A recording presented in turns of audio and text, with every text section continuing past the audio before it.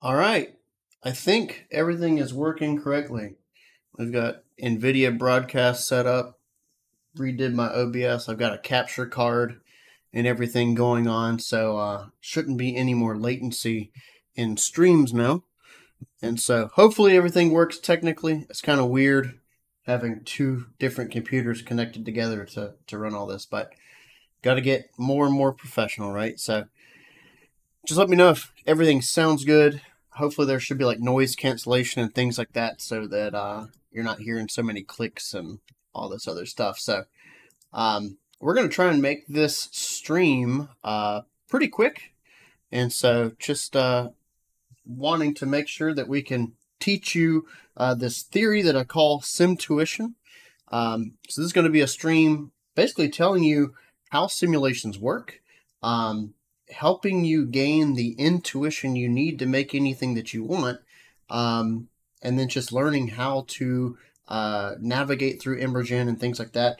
This stream isn't actually specific to EmberGen. We're going to be using EmberGen, but you can apply this knowledge in any other tool that deals with simulations. So really, really quite awesome. And just give me one more second here. I need to reset up my second monitor here. Let's see. Okay, cool. All right, so we're all good. So other than that, let's go ahead and get started here. And so, yeah, we're going to be teaching Simtuition.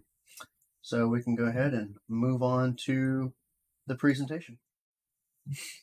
All right, so this is going to be gaining Simtuition. Going to try and keep this under an hour, and going to be watching the chat, so just let me know if anything weird comes up. So, cool. So gaining Simtuition, simulation theory, intuition, and processing is what we're going to be going over. First things first, available now, 50 Fire presets, available at djangoFX.com/marketplace. Go get all the fire that you need for presets for EmberGen. Really cool. So, what is a fluid simulation in visual effects? And I promise the slides will be more exciting than this every time. So, a simulation is an imitation of volumetric or liquid phenomenon found in reality. Both smoke and liquids are considered fluids in this case. They're typically simulated on a computer with authorable parameters to reproduce real-life phenomenon. And other than that, generally incompressible for simplification purposes. Liquids, as far as I know, are incompressible in real life. But smoke and things like that, you can compress it because it's air. But for our purposes of simulating, it's typically incompressible. So yeah. And then here's an example of a fluid simulation made with EmberGen. And so we've got a bunch of fire, going around. We've got smoke. We've got a bunch of turbulence. There's a lot of vortices. The flames are dissipating. Smoke is dissipating. The flames are giving off light. All this other stuff. So this is an example of kind of what a fluid simulation is and kind of the things that you'll be able to create after this stream, hopefully. So if there's one thing that you take away from this whole stream, and we'll come back to this point, if there's one thing you can take away from it, it's create the right conditions and you will achieve the envisioned result. Everything with simulations depends on your starting conditions and the ones that are concurrent throughout the simulation's life and whatever. So definitely keep this in mind. So what makes a fluid simulation work in the first place? So there's three main parts to a simulation: advection, projection, and sourcing. Advection and projection are hard-coded, and they're in a black box. I think with things like Houdini and stuff like that, it's not a black box. You can actually go and, alter the code and stuff like that behind it. In EmberGen, you can't. and there's honestly not much reason to. The reasons are generally few and far between that you would want to actually change this base code, because it's really the code that just tries to mimic reality. So advection makes everything move around, and projection is what makes everything swirl. And then these are kind of in a closed loop. So advection is going to go to projection, then projection is going to go to advection, so on and so forth. And then we have user-derived parameters, which are sourcing. So it's all the initial and ongoing conditions for your simulation. So you've got component injection, which is like smoke, fuel, temperature, things like that. And then you've got vorticity, weight, diffusion, which is also known as viscosity. You've got buoyancy, and a slew of other things that are derived from, say, your simulation node. And we'll go over all that here more.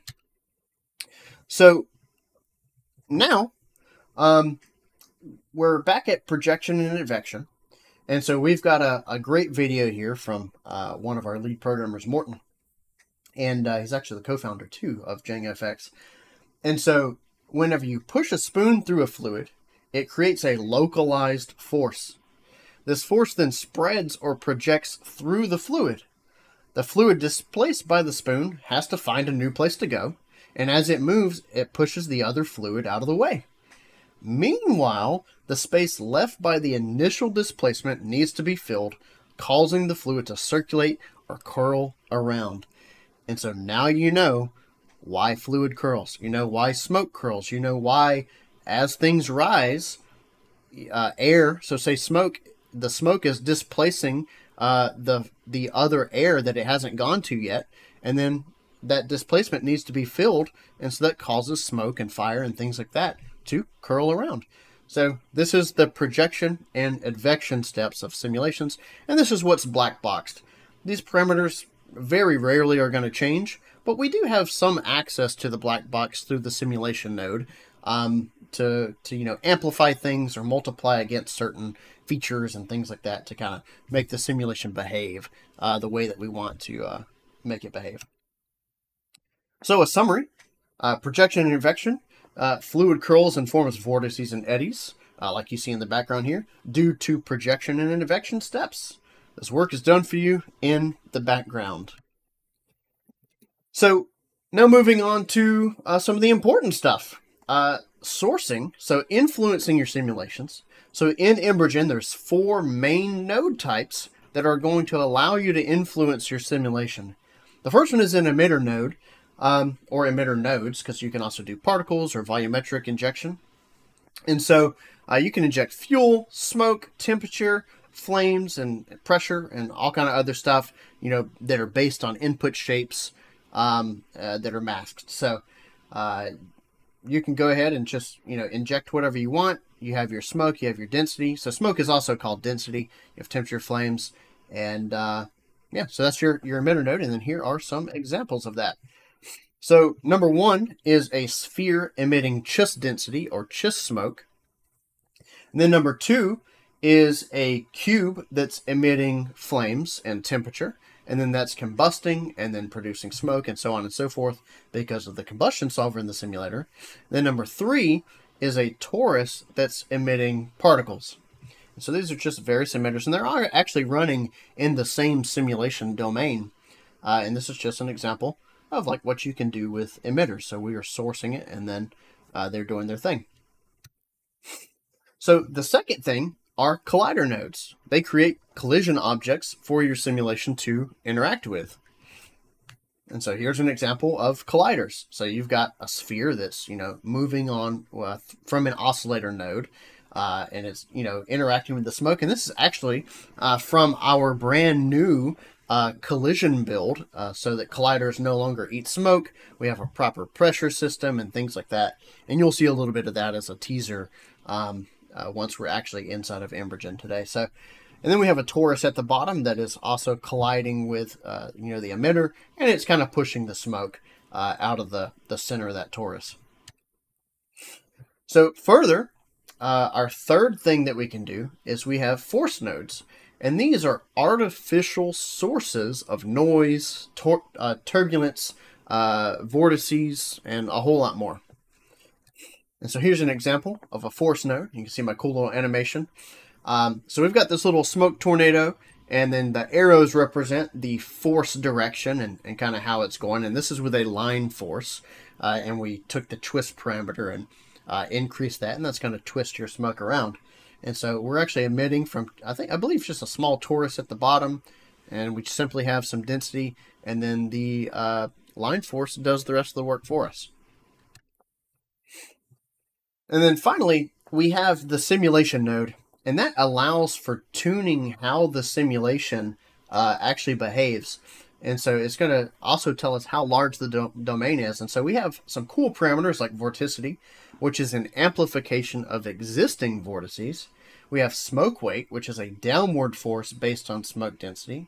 We have buoyancy, which is a multiplier for an upward force based on temperature, and so on and so forth. We have, other things that you can do, like dissipation, diffusion, and stuff like that. But that's all handled by the simulation node.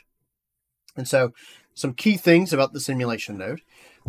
Sourcing, your bounds or your domain, the terms are interchangeable. So in this case, this is 256 voxels wide by 256 voxels tall, and then the depth is 256 voxels as well. And we have this cool little explosion kind of sitting in the middle of all that. And so that is your bounds. That's the area that you can simulate. And so it's going to be a bit different once we have sparse EmberGen, where all of this will be calculated for you, for your bounds and your domain and all that other stuff. But for now, it's something that you have to set manually. And the bigger your bounds are, the more computation power you're going to have to use. And so another thing is smoke weight. So if you want downward velocity on your smoke, so think dry ice, the equation for that velocity is going to be smoke weight, which is a parameter in the simulation node, times your density of the smoke, which is controlled by the emitter. So that's how much smoke you're emitting. So smoke weight parameter times your smoke emission rate, more or less, equals the downward velocity. And you can have other velocities cancel it out, like if you're also emitting temperature, and then you have buoyancy, that's going to try and rise. And so those two parameters are going to fight each other. And so then here's buoyancy. So it's an upward velocity that's controlled by the simulation node. And that equation is simply temperature, which is also controlled by the emitter, and then times buoyancy. And so that's going to make your smoke rise. So smoke weight is going to make it fall. Buoyancy is going to make it rise. So here's kind of a sourcing breakdown of your components and then the simulation. So here's how they interact. So you've got your emitter nodes, which are invisible matter and visible matter, invisible being temperature, and then visible being your, potentially fuel if you are rendering it, but that could also be invisible. You've got your density, so smoke, and then you've got flames in the odd case of particles, which can actually inject flames directly. You've got your collider nodes, which are just collision objects, so that could be an imported mesh, a shape from EmberGen, or even the bounds on the domain. For your bounding box, you can have those be colliders coming up in EmberGen 1.1. And so that should be released hopefully within the next month or so, I would think. Could be wrong on that, but we're going to try and push that out as soon as possible because we're going to be using that build today. Then we also have force nodes, which we learned are just artificial velocity, and we'll go over that really in depth too. So then you have your process components, and it says processes components. That should probably actually just be process components. So you have your simulation node. So you can amplify vorticity. You can create forces based on your components right here. You can do dissipation and diffusion based on your components, which are created here. And then it runs your black box projection and advection calculations. So pretty neat. And then inside of EmberGen, these are the nodes that I'm talking about. You've got your forces, which are blue, your emitters, which are green, colliders are red, and your simulation node is pink. And you'll notice that I've tried to color code it to match. So, yay me. So, that's that. And then one other important step, we are not going to touch on this in the stream because we have limited time, but a great step that is just as important as all this other stuff for the intuition of how the simulation is going to behave is your rendering. So after each frame of the fluid simulation is calculated, we need to see it. So we can do all this stuff, but never render any of it. I mean, you can run all these calculations and not render anything, and like it'll still be happening, right? But we actually want to see that result, and this result is actually from EmberGen, really cool fire shader I've been working on. But one cool thing about EmberGen in particular, and that other tools don't do, is EmberGen is the first tool to do the final simulation and final render at the same time, and in most cases, it's in real time. So this result right here is actually running in real time in the background or whatever while you're working. So you get to see the full quality of the simulation while it's running. In other tools, you just can't get that result. So I told you we'd be coming back to this. So how do you create the right conditions to achieve the envisioned results? Here is a beautiful picture that I found on unsplash.com. This is a manhole, and it has steam coming out of it. And we'll go over some of the key pieces of how would we recreate this. Wait, there's a kawaii smoke person. I didn't mean to show that. Okay, so back to it. How do we actually make this? So here's the emitters. In this case, so we're taking reality and we're going to break it down as if it's a simulation. So we've got two emitting points here on this, if we were to break this down. And then I'm thinking that there's probably a noise force that's masked by that emitter. And so it's making the smoke spew everywhere and all this other stuff. But what's next? So there's also probably a line force in reality blowing this. It could be wind. So in the simulation node, we also have wind. But I'm thinking that there's a line force here pushing this smoke away from the original emitter. We're also emitting temperature, right? But with temperature, it doesn't do anything by itself because there's a multiplier that goes with it, which is buoyancy. So we have simulation buoyancy, and that's going to make our smoke rise, right? We learned that just a little bit ago. So it's going to make our smoke rise. And then we have vorticity. This is what's going to give us, all these, crispy little details and things like that. We're going to amplify the base simulation and give us a bit more detail, make the edges crispier, give us all these cool little, turbulent details and things like that. So without it, our smoke would be smooth, but I'm thinking that there's probably some vorticity here. And then we also have dissipation. By say, I don't know, what is that, 3 feet, 5 feet? The smoke is disappearing. The steam is disappearing. So we're going to need some dissipation. And then I'm thinking there's probably a collider. I don't think the smoke's passing through the ground. So we could just do this with, in the force tab of the simulation node, we have a collider. We can collide with the ground. And so that is pretty much it for the slides. We're going to go to full cam now. So overall, before we dive into EmberGen, was this helpful? I'm thinking about doing this format more through, pre-recorded tutorials and things like that. But I really want to try and do some breakdowns of real-life phenomenon and then break it down into the key pieces for what the simulation would need. And one of the cool things about this is if we actually... Here we go. Wrong one. All right, there we go. Cool. So one of the cool things about this one is... and I know my camera's in the way, but that's fine, is if you look here, there's 1, 2, 3, 4, 5, 6, 7 parameters. That's it. There's only 7 parameters that you would need to change to make this smoke.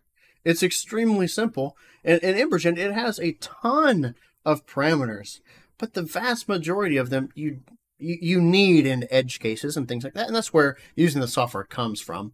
And you'll get that experience and things like that. But overall, like, you can get 90% of the way with just 7 parameters. So other than that, looks like really helpful and clear. And so this is part of the intuition. After the stream, go look at an explosion or something like that. Go look at, a simple smoke plume or whatever. And then just draw on it. Try and think about, like, what those things are. What are the forces that are acting on that? So we've got, if it's hot, it's going to rise typically. If the the matter is, less dense than air in some cases. If it's more dense, that's what causes stuff like dry ice to fall down and things like that. And so we have like smoke weight, we have dissipation to play with. We can think about vorticity, buoyancy, what forces could be, acting on this and so on. So when you say what are eddies? As far as I know, an eddy is more or less the same thing as a vortice. So, let's say that we've got this little thing right here, my little EpiPen. And so things that have this curling motion, I believe that that's an eddy. I think that eddies and vortices are kind of interchangeable. Or like on, what is it, Jupiter, I believe there's like a big, hurricane thing. That's just one giant eddy. So it's like the whole motion. And so there we go. Jason coming in clutch with what an eddy is. So there we go. And so one last thing that I want to mention is if you go to, so I'll bring it up here in another tab real quick, and then we're going to hop into EmberGen, is that if you go to jengafx.com and then Tech Insights, so we'll bring this over, voila. All right, so if you go to jengafx.com, Tech Insights, and then we have this projection article by our co-founder Morton, who does a lot of the math in EmberGen. Unfortunately, some of the videos are broken, but you can do open video in new tab, and then that will, or copy video address, and then go to it. That'll actually show the video. But this is a very deep dive on, actually, hang on, here we go. Presentation. Here we go. I brought it back up. So you go to jengafx.com, Tech Insights, projection, and then we've got this. You can see it's a very long article, very in-depth about what the projection steps do and things like that. If you really want to learn the deep technicals of how EmberGen does it and things like that, but that is far beyond even my scope. So there's that. So I'm going to come back to full cam for a second, and then we're going to go into EmberGen, and we're going to start. Once you see this, I think you're just going to go, man, all these pieces, they just make sense. It's just intuitive. And so a lot of tutorials miss this part with what I'm calling Simtuition. They say, well, change this parameter, this parameter, this parameter, this parameter, this parameter, and you change these 20 things, and then you're going to get this cool explosion. And afterwards you go, cool, I made it the exact same explosion that they did, but I don't know anything about it. And so that's what I'm going to show you. And then you're going to gain the skill set to go into EmberGen or Houdini or FumeFX or whatever else, and you're going to be able to change things and then intuitively just already know what's going to happen before you even do anything. So let's hop into EmberGen, and without further ado, let's get this thing rolling. So, all right, EmberGen, cool. So here I am at the bottom of the screen. And so in this case, hopefully, you'll be able to see just how fast the stream capturing is now, because we've got my capture card, so shouldn't be any lag and things like that anymore. So in this case, we've got a simple thing, and so we'll probably give these presets out soon, but basically, if you want to recreate this, go to Home, and then you can go to Default Smoke, which is what I used, and you can just zero out every parameter. So just type 0 for basically everything in your simulation. Not in this stuff, but like in your forces. Just zero everything out in the force tab, zero everything out in your emitter, and just kind of call it a day. And then maybe you want to go to combustion and zero out your smoke dissipation. And then you'll have basically the same project file as me. And so in this case, we've got a shape, right? We know that the shape is where that smoke is going to come from. And then we've got, hang on, just got to redo my chat here. Okay, so we've got this shape. Then we've got our emitter volume. And inside the emitter, we have a number of different things. But the main thing that we're going to focus on here is emission. We know that emission from the presentation is just the injection of our components. And then the simulation is going to use these components to advect and project, right? So this is going to be the initial setup of our simulation. So pretty cool. So if we turn our smoke rate to 0, nothing at all is happening. We wouldn't expect anything to happen. If we go to our simulation, we can go to a visualizer here, and we can view a 2D grid. Nothing is happening. The simulation has no data at all. You know, they have nothing at all to work from. And so we can go to our emitter, and let's just say 150 for our smoke rate. Cool. Now we have a little ball of density. But it's not doing anything because we don't have any other information that we're giving the advection and projection steps. They're running right now, but they don't have any other information. They're like, hey, I don't have any forces to react to, so I'm not going to do anything. I'm going to just sit here and chill. And so these voxels are just chilling. Now, whenever we move this, the advection and projection is going, oh crap, I have something to do. I have to fill in this space. The space is empty, so it's not moving anything. But there we go. We're filling this in. We're painting. You know, we can make some art or whatever. Here's some kind of little cloud. We're 3D painting a cloud. We can go over in 3D, kind of paint this. So cool. So we just learned that without any other motion or whatever, we can come in here and inject density. So really, really cool. So we've got that. And then next up, we have, and by the way, the stream is buffering for me on my end. Is everything good on y'all's end? Just making sure. Let me know in the chat.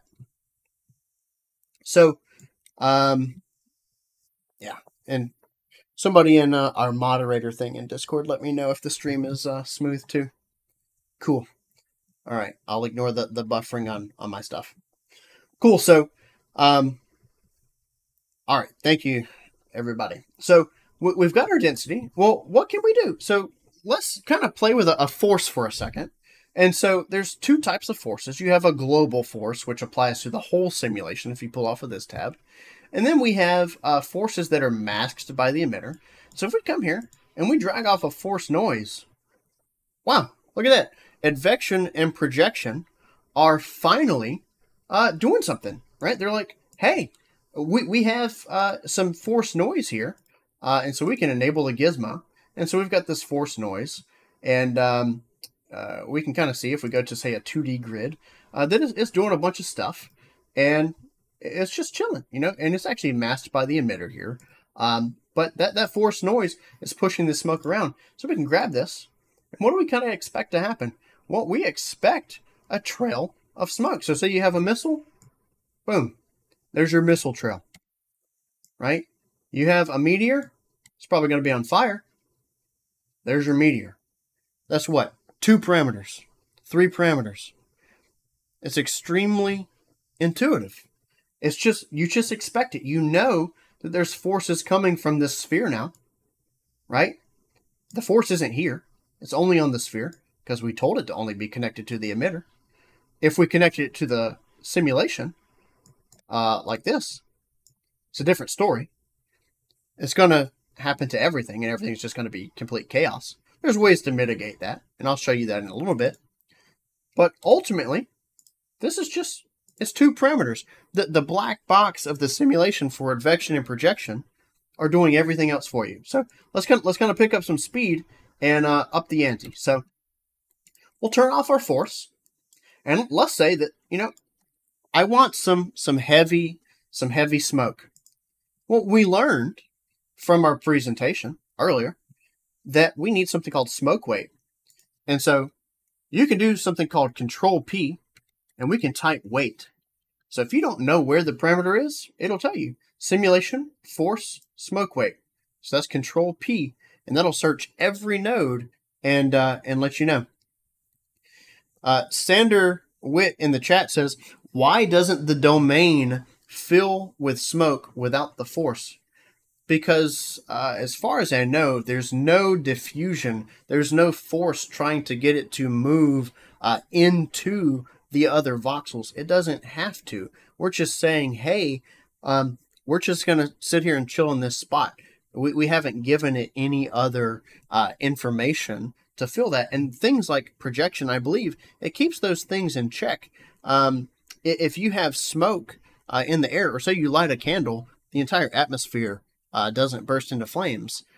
It's just the fuel that's being consumed, and that fuel does diffuse in the air and things like that, but it's very limited. At some point, the pressure of everything else around it keeps it in check. So, yeah, and as Will mentioned, it's more or less kind of a vacuum without any forces, and so it's just going to sit there and chill.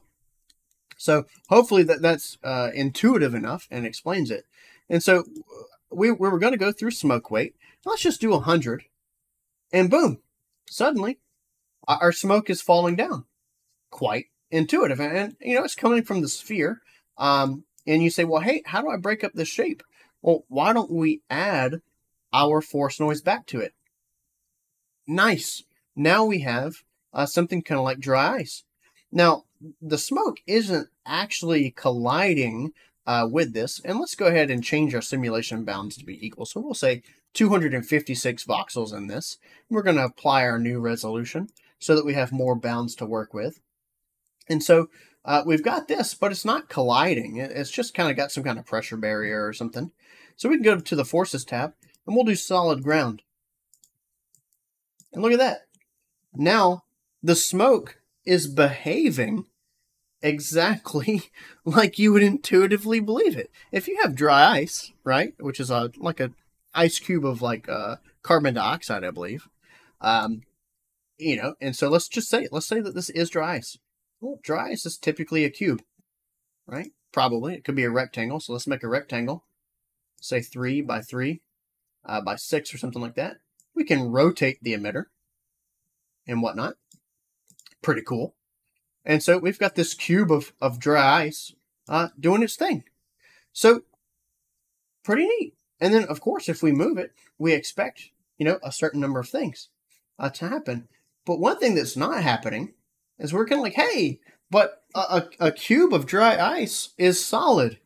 It is. And solid objects like the spoon that we saw in the liquid, right? So we saw a spoon going through a liquid in my presentation. It was a solid object. It's pushing things out of the way. And so we could do one thing. We could make this a collider, but that's a bit too much right this second. So we could go to Forces in the Emission tab, and we can just say 100. We want to transfer 100% of the velocity to the smoke. And so now whenever we move this, it's probably a bit too much. So let's kind of take into account, friction of the air or something. So let's do 50%. We'll restart the sim. Look at that. It's intuitive. The smoke is inheriting the velocity of the cube. And additionally, now we're like, well, just like it was mentioned earlier, why doesn't the smoke fill the whole volume? Well, now it is, right? Because it's not dissipating. We don't have any dissipation because I turned that off to zero everything out. Let's just say 25%. So I want the smoke to eventually decay over time. So now our smoke is decaying. What is it? It's just intuitive. And so somebody said, how's the post-processing? There is none. And then on our rendering, there's just a smoke sharpening. Well, we could even turn post-processing off, if that's what you mean. So there's just sharpening here in the shading node. And so, yeah, pretty simple. So let's kind of up the ante a bit, even more, and show a bit more. But before we do that, let's kind of do a recap. So we've got buoyancy, right? And so buoyancy is, as we know from our presentation, we've got smoke rate that we're emitting density, sure. We've got temperature, which is, in Kelvin. And so we're adding temperature from the sphere. We can go to our simulation and see this by going to our Visuals tab, Enable Gizmo. And we can see these little blobs of temperature just kind of going up. And the projection and pressure steps in the simulation are kind of giving us this blobby curlness. So kind of interesting. It's just how the physics are working with something this uniform. So kind of neat. We can break up the uniformity by adding a force, as we know. We can turn that off for a second. And we'll notice that I kind of skipped over, but the big part of buoyancy. And so we're emitting temperature. We go to the simulation node. We go to our forces. We zero out buoyancy. And you go, but Nick, I'm emitting temperature. Temperature's supposed to rise. Well, yeah, only in the context of Earth. Only in the context of the density of Earth's air. As far as I know, if you have temperature in space, it doesn't really care. It's going to dissipate really quick because space is extremely cold. But it doesn't really matter. There's nothing saying that hot air, due to thermodynamics, needs to be more buoyant. Because our multiplier, remember this is just a multiplier against our temperature. We can actually hover over the tooltip. It says add a force going up according to the temperature of your cell, which is your voxel, expressed in the percentage of gravity per 1000 Kelvin. We have 6000 Kelvin.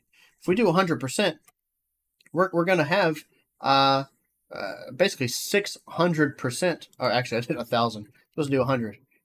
So this is more like, which I don't know how to get it. Maybe it's 6 meters per second or something like that. If we kind of calculate the math, because this is actually a very large volume in general. And so it doesn't look like it, but this is quite a few meters tall and stuff like that. So we've got this temperature. It's rising now because we've completed the equation. So buoyancy is working. And we can do, more buoyancy. And we can go to our visuals, turn this off so that we can see it. And this is where the intuition comes in. Well, if I change my multiplier, it's going to rise quicker. If I lower my multiplier, it's going to rise slower. Right? It's just intuitive. But then you say, well, Nick, there's another part of the equation. It's temperature. You're right. Well, let's keep buoyancy at 100%. Let me lower my temperature. It's going to slow down. It's the same thing. Sorry, I did smoke rate. Let me raise my temperature. Well, it's going to rise faster. The temperature's more. It's just multiplying against each other. It's a multiplier. So more temperature is going to rise faster, right? More buoyancy is going to rise faster as long as you have temperature. So it's pretty cool. It's intuitive. So other than that, let's go to colliders just real quick. And so you can drag off, make a collider, drag off again, make another collider. And here we go. We got a little tiny sphere. Let's increase it. Boom. We're pushing this around. It's behaving as we expect. And we've got an oscillator here, changing this smoke. It's pretty cool. And we've also got a point light here. And this looks pretty awesome. So it's kind of behaving just like we would expect, right? The sphere's pushing things around. Smoke's not being eaten by it. It's kind of cool. And as we know from this, what do we expect? What would you expect that you would find in this emitter? Right? I think you would expect some smoke emission, some temperature, and in the sim, we'd really just expect buoyancy. We haven't even gone into vorticity yet, so we're getting there. And I'm going to try and pick up the pace because I know I'm going slow. But I'm going slow to try and get this to get this into your head, to have you think about why this works. It's just a couple of parameters, and that's really awesome. So very cool. So now we're going to go into forces real quick. So we've got this line force. You can see our little gizmo. We're pushing up a bit, and we're rotating. So we've got this twist strength. This is plugged into the simulation. If we have no twist strength at all, it just pushes it up. Now, in this case, I do have temperature, and under force, I do have buoyancy as well. So that's added. It's additive. It's adding to the effect. And so really quite cool. And so, but in general, if we come here and make this twist again, it's just intuitive. It just kind of works, right? So it's really awesome. So if you want to twist your smoke, this is how you do it. You do it with a line force. And so we've also got a force noise on these. And I've got a force line here on the base too that's kind of assisting in that extra rotation. So pretty cool. And we've got this cool hurricane-like pattern and stuff like that at the top. And sometimes with like the pressure system and stuff, this is a bit wonky. There's some stuff that we need to tune. But in general, if your simulation is, very tame, so to speak, and there's not many parameters at work, then in general, you're going to get some pretty smooth rotation and things like that if you use twisting strength on your forces. So FXM says, so are emitter forces and sim forces simply additive? Yeah, they're just additive. They just add or inject those components into the simulation, and the simulation is going to take this additional data and do its best to work with it. And so, for instance, we can go here to our Visuals tab. We will choose Z, and we'll lower our density of arrows. So we can see here, let's change our arrow scaling. We can kind of see that this simulation is taking that force, it's rotating around, and it's running the advection and projection, which we know tends to try and curl as things are changing. As things are moving and displacing the other fluid, it tends to curl because that's got to be replaced by something else. But because it's moving so fast, it doesn't have much time to curl. And so, but you can see the simulation at work. It's quite intuitive. We turn off our line force. What do we expect? It's going to slow down. That force is no longer being applied, right? And so these arrows are going to start to settle down, and things are just going to start moving pretty slow because we're not telling it to do anything else. Even this emission will eventually slow down and stop. So pretty neat. It's quite cool. So other than that, let's move on to the next thing, vortices. So now we're going to talk about vorticity. Up until now, we haven't had any direct vorticity in our simulation.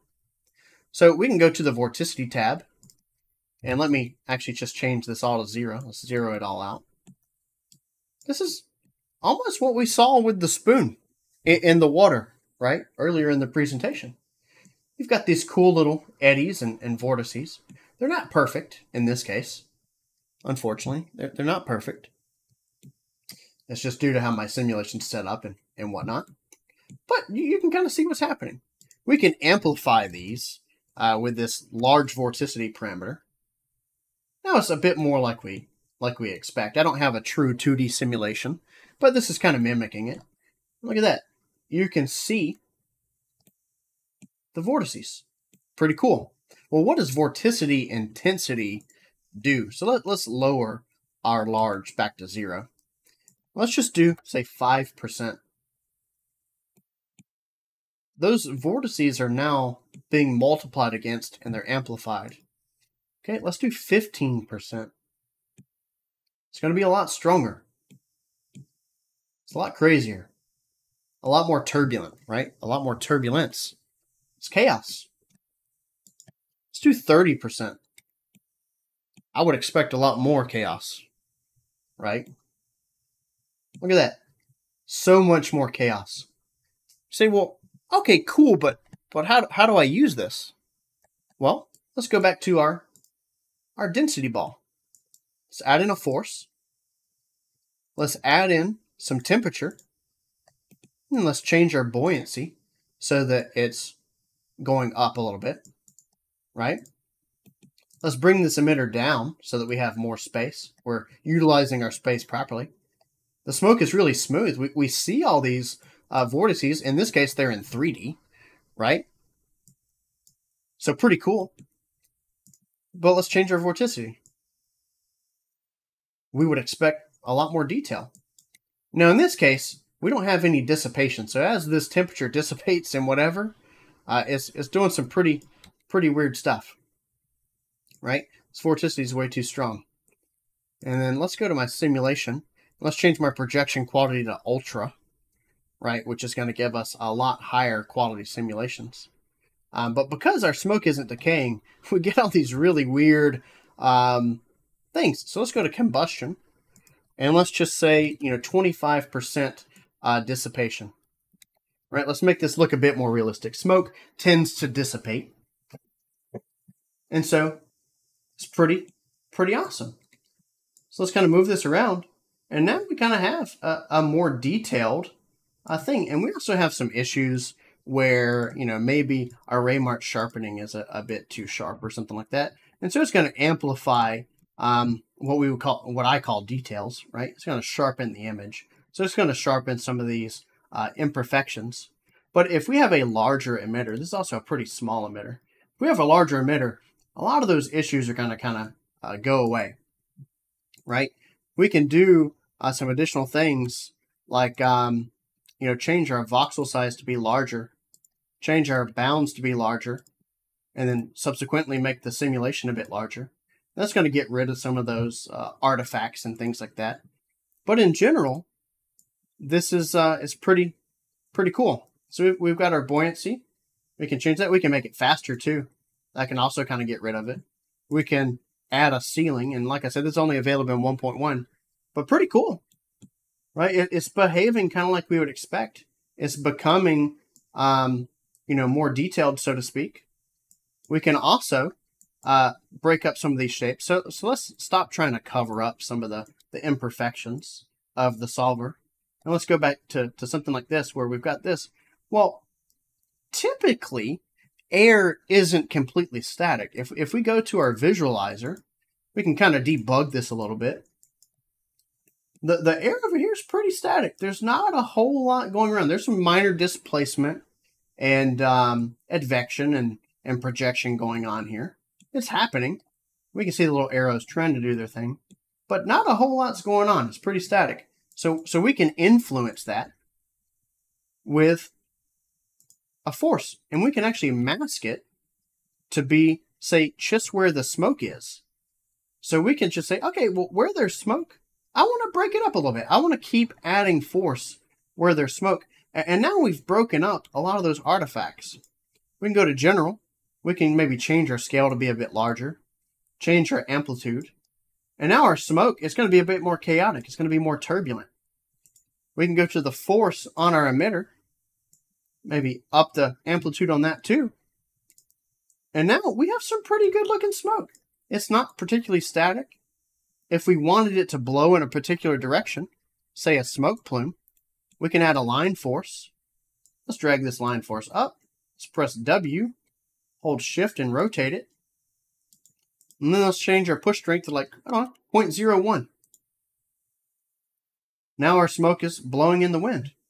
Starting to look like that that little example that I showed with the manhole steam, right? If we go back to my presentation just real quick so that we can kind of break this down, right? We go back to this. We're kind of doing the same thing. We've got an emitter, we've got our noise, we've got our line force, we've got temperature and buoyancy, we've got vorticity, we added dissipation. We can collide with the ground. That's kind of the last step here. So let's collide with the ground real quick. And so we've got this. Let's turn on our ground collisions, and let's bring our shape all the way to the ground. Let's make it a cylinder. And actually, I did the wrong way. Let's change the radius. Maybe we need to change our line force a bit. I don't know about you. It might be a bit too strong, but it's probably strong in the picture, I'm sure, because steam is typically pretty fast.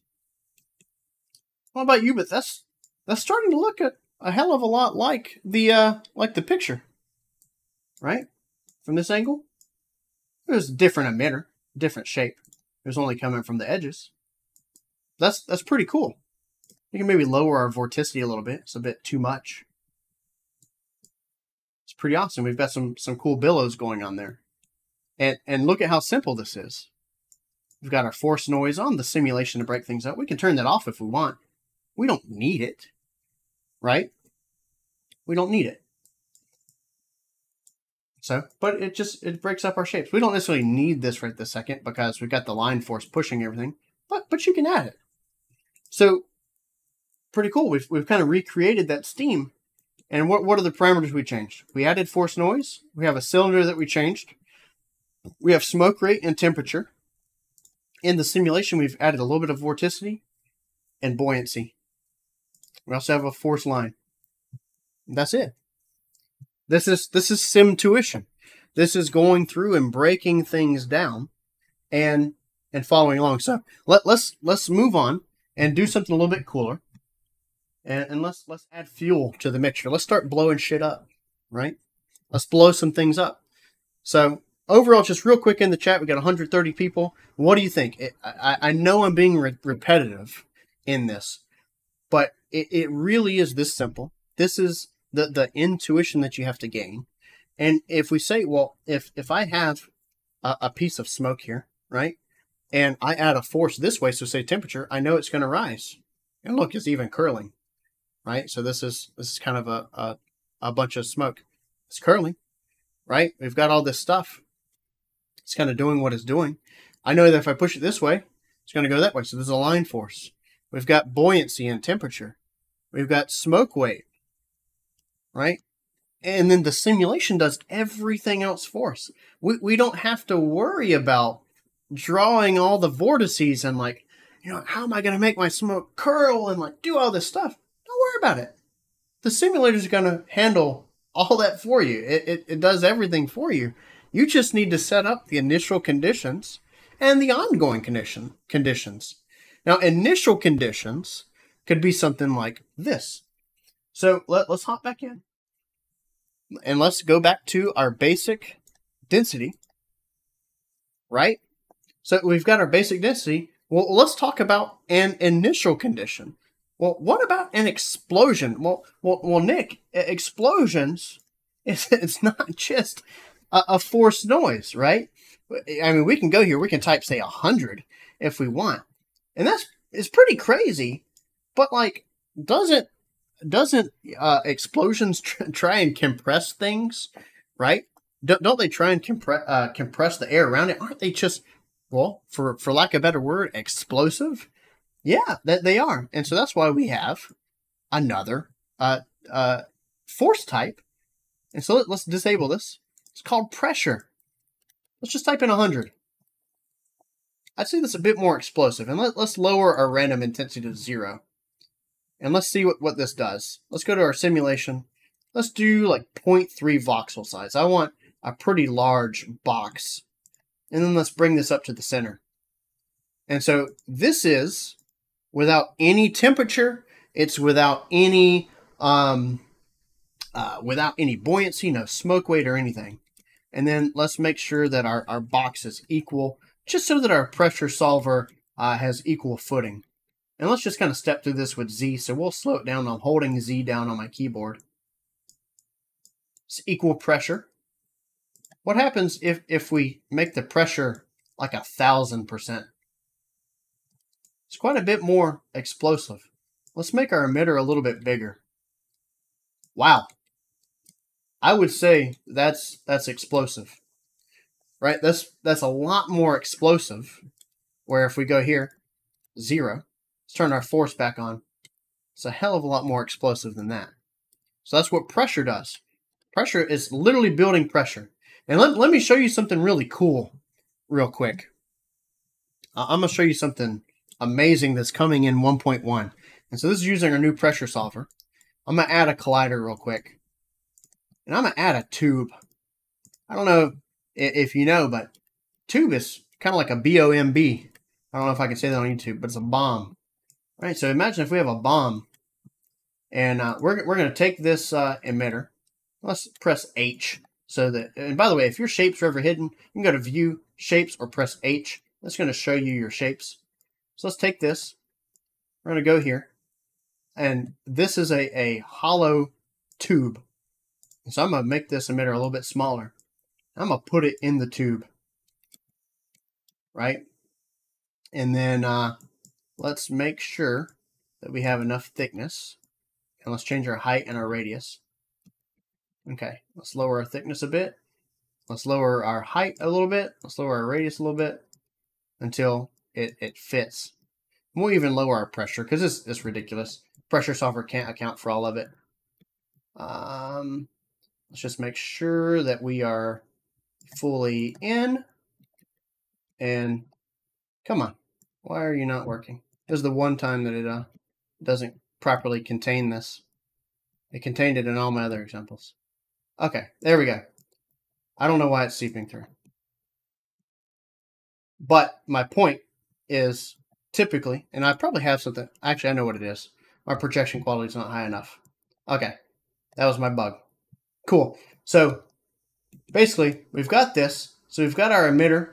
We've got this vessel that is containing all of our smoke. If we press H, we can see that none of it is seeping through now, right? So this is filling this vessel up with a bunch of pressure.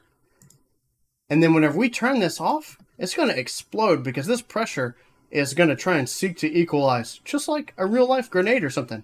Boom. Let's add more. Let's go higher stakes. More explosive. I want even more explosive. Boom. Really cool. Let's break the end cap off. Wrong one. Just kind of pops. It explodes outwards. This pressure is creating a lot of force. Right? So this is the new pressure solver in EmberGen. This is going to be intuitive too. Let's cap the end. Let's take a sphere. Let's make it quite large.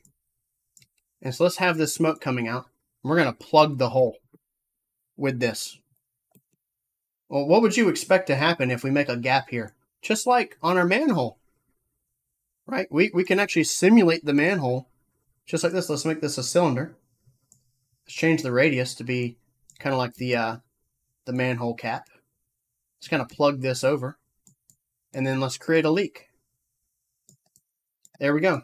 There's our leak. And so this is something you can't do it right this second in live EmberGen. This is coming out in 1.1. So pretty cool. All right. So let's kind of refocus and move on because we're almost over time. So let's add in fuel to the mixture. This is where things get a bit complicated, but it can still be simple. So we're going to add fuel. Let's just say 200%. We're going to add temperature. And we'll just say 6,000. And we're going to turn off our smoke. Now this is expanding, right? The smoke, and this has an expansion or a reason to expand because this combustion cycle is going to create a new force. And the force is actually defined here in combustion. We have something called expansion. So we can turn that off. It's basically just like pressure in the emitter works. So, but we're going to keep this like this. We're going to keep our expansion on, and we've got a growing nuke, just like in Oppenheimer. It's pretty cool. So we've got a giant growing thing in a vacuum, but still no turbulence. The pressure is completely equal, and there's actually probably still stuff combusting underneath this. So pretty interesting. We could add in a noise force, right, to kind of get this to be kind of cool. But you say, well, Nick, once again, I've got temperature. Why isn't it rising? Well, it's not rising because we know that it's an equation. We need buoyancy. Boom. Look at that. Now, we kind of have a little explosion. Well, let's add some pressure. 150. Look at that. That looks kind of like an explosion. Maybe there's too much temperature. Maybe we want a bit less. Quite cool. Right? Now, how do we make this? So I talked about in the presentation, we have initial and continuous, what do you call it? Components. This is kind of continuous. We only want to make it initial. So we can go here. There's another tip. You can click these little things. You can hover over it. And one click is timeline override. Let's hold shift and add a key. We'll add another. First one, the emitter is going to be active. Second, we're going to turn it off. Boom. Now we have a burst. Might not be long enough. Let's add a little more burst. Let's go to my pressure, reduce the amount of noise. Now we have a big puff of explosion. You go, okay, well, this is cool and all. You know, maybe there's a bit too much pressure. Right? This is cool, but there's no detail here. Well, remember, we can take our current vortices that we have in the black box of EmberGen happening through advection and projection, and we can amplify those. So let's do, say, 15%. Well, hot damn. That's starting to look like an explosion to me, right? We can do a little bit more. Let's get just slightly more advanced. Let's go to smoke color. And if you didn't know where it was, and you're just like, man, there's got to be a way to color my smoke. A smoke color. Or let's just say color. Scene, blah, blah, blah, blah, blah. What is this? Maybe my smoke color, right? Cool, there it is. It's in shading it, and we've highlighted it for you. So let's make this a little bit darker. Right? Maybe something like this. Let's make it a bit darker. Boom. So we've got a cool little explosion. This is pretty neat. Right? Okay. Well, let's kind of up the ante a little bit.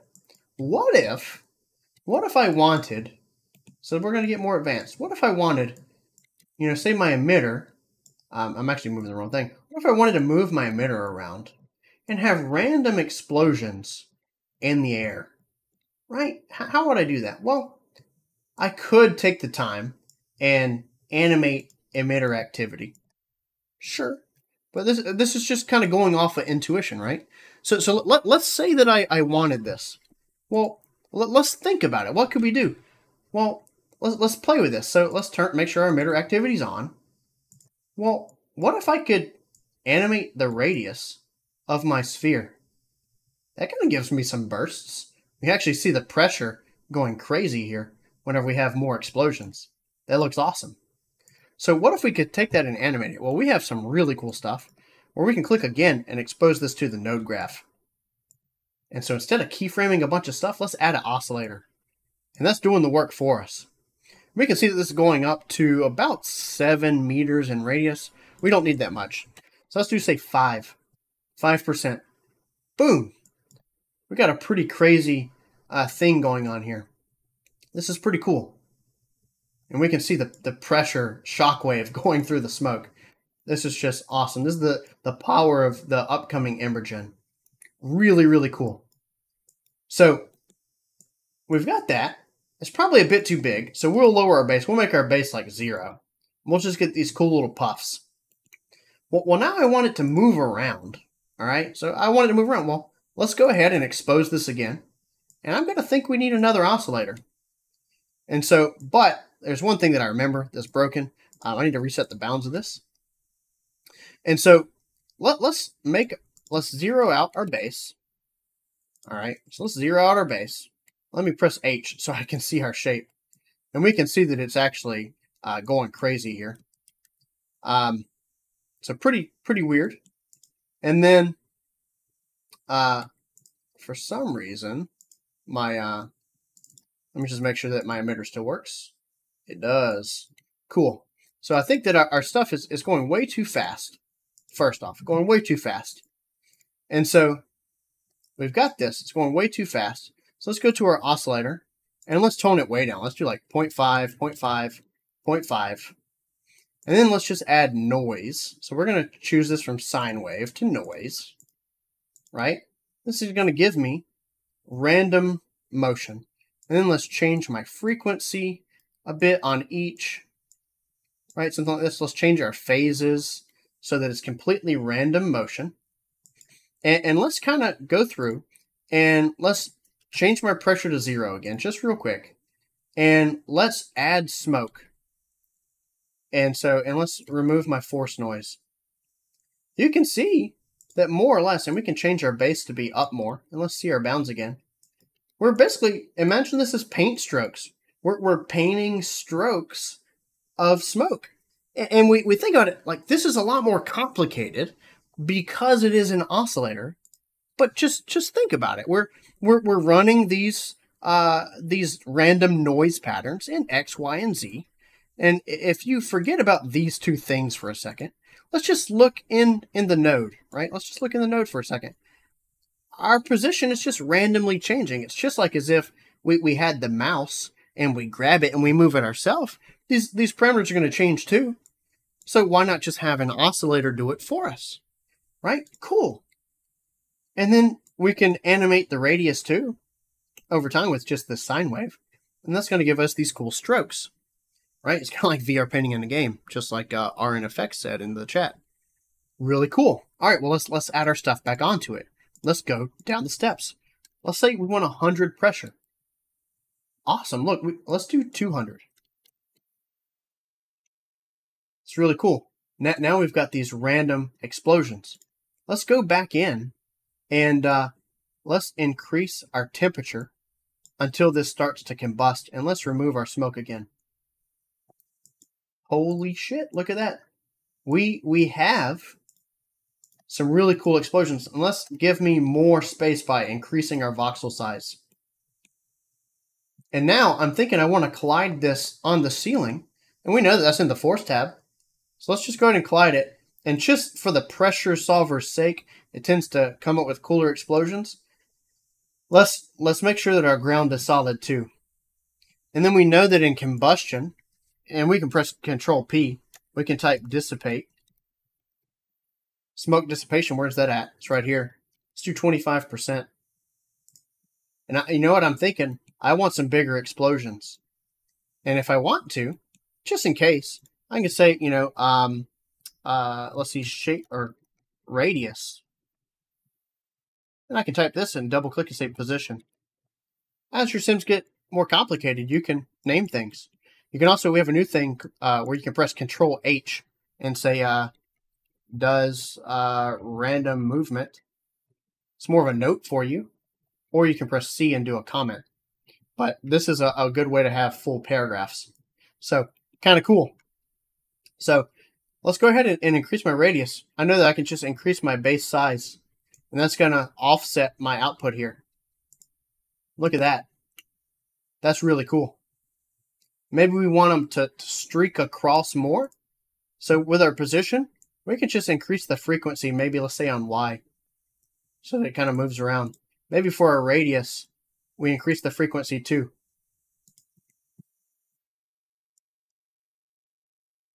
It's really awesome. And this is how long would this take you to do in Houdini? How long would it take you to figure this out? Versus here, let me come to my face again, because I want to just do this. This whole process we just explored. We went from an idea where, you know, I want random explosions.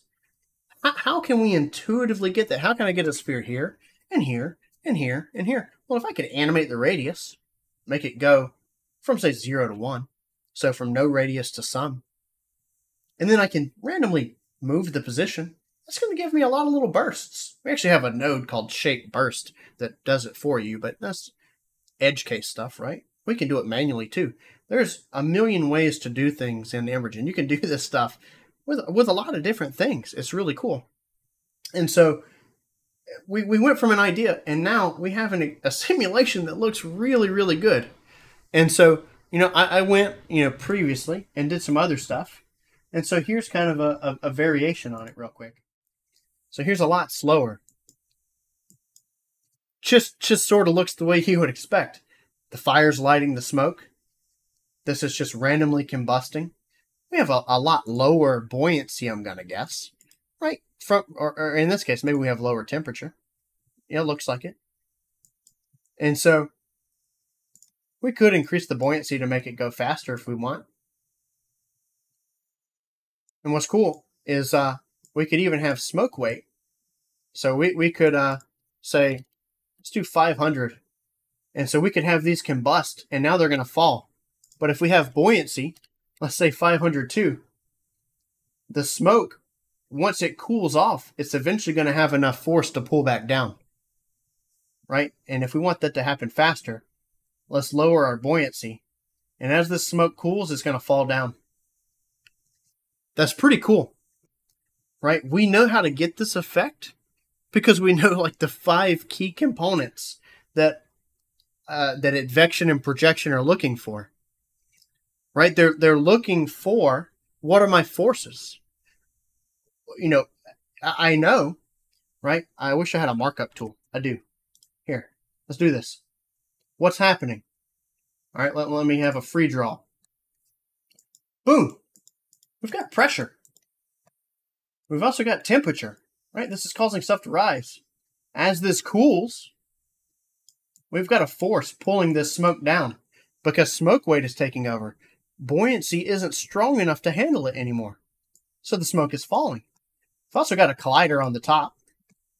Then we've got some crazy stuff happening in the black box, which is combustion. Then we also have vorticity. Right? This is causing a lot of detail. Overall, it's pretty simple. We can look at this static picture and infer what's happening. Right? We can just infer what's happening. And the image is static. Right? It's pretty awesome. This is what my theory of Simtuition is.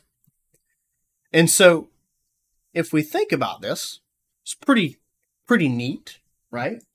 And so let's say, okay, well, and so this is completely off the cuff. I haven't done it yet. Well, you say, well, Nick, you know, I want to make a fire tornado. Okay, well, this is going to be slightly more advanced. But let's start from our completely zeroed out thing. And I think, you know, thinking about it just real quick, you know, we've got this stuff. Look at my pretty face. I did this from default smoke. And kind of the problem with these things, potentially, is you don't learn from the, kind of like from the base. Like you're not building all this stuff.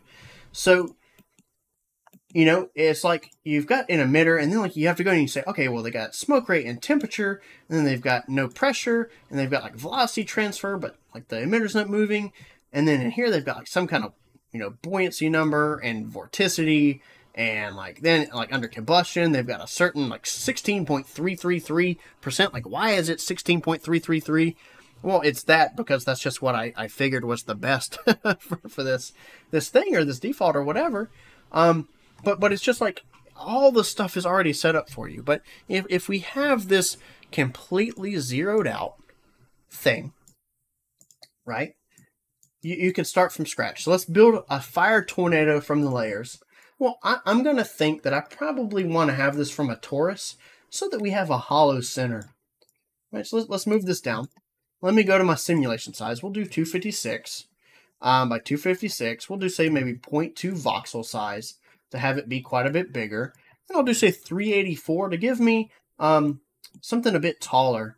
And actually, just for the sake of the pressure solver, let's keep everything equal. So let's go ahead and add in a line force, right? And so the cool thing is, remember, buoyancy, which is an upward force, relies on temperature and the buoyancy multiplier. But hell, we can see here, you don't even need buoyancy in some cases. You can force the smoke to go up. It's the exact same thing. It's the exact same thing. The cool thing is this is plugged into the sim. Well, what happens, right, if I plug it just into the emitter? It's kind of acting a lot more like temperature, isn't it? Right, we're preloading these density voxels with information that they need to go up. This is just like the spoon in the water, right? You look at this stuff and you do these things just one by one. You gain the intuition. And you go, man, that just makes sense, right? It's the Simtuition. I'm telling you, this is my theory about how this stuff should be taught. It's not change this, change this, change this, right? It's all bullshit. It's, well, what is the basic thing that the simulation is trying to do? What is reality trying to do? How can I mimic that? So let's get into the fire tornado. All right, I'm going on my ramble. I'm super passionate about this. I love it. So we've got this. We got our line force. You know, all cool and dandy that it's on the emitter, but I don't want it there. I want it here. I want to kind of push this smoke up a little bit. Let's do 0.5. Then also, we know that this is a line force, but we have other parameters. We can twist. We can repel. You can even add pressure, which is kind of cool. It's a really weird thing that you're able to do. It's better off if you mask it with like an emitter, but you can do it. And so let's go ahead and add in some twist. You know, what do we expect to happen? You say, okay, well, Nick, I don't see anything. Well, let's debug, let's diagnose. Let's go to vorticity, or sorry, visual. Let's enable our gizmo. We can see in 3D it actually is twisting. Let's go to 2D grid. Let's change this to Z. And Let's increase our arrow size and our arrow scaling. Let's lower our arrow density. And we go, huh, well, it doesn't look like it's rotating. Well, that's because we're not adding in any turbulence. Well, let's add some vorticity intensity here.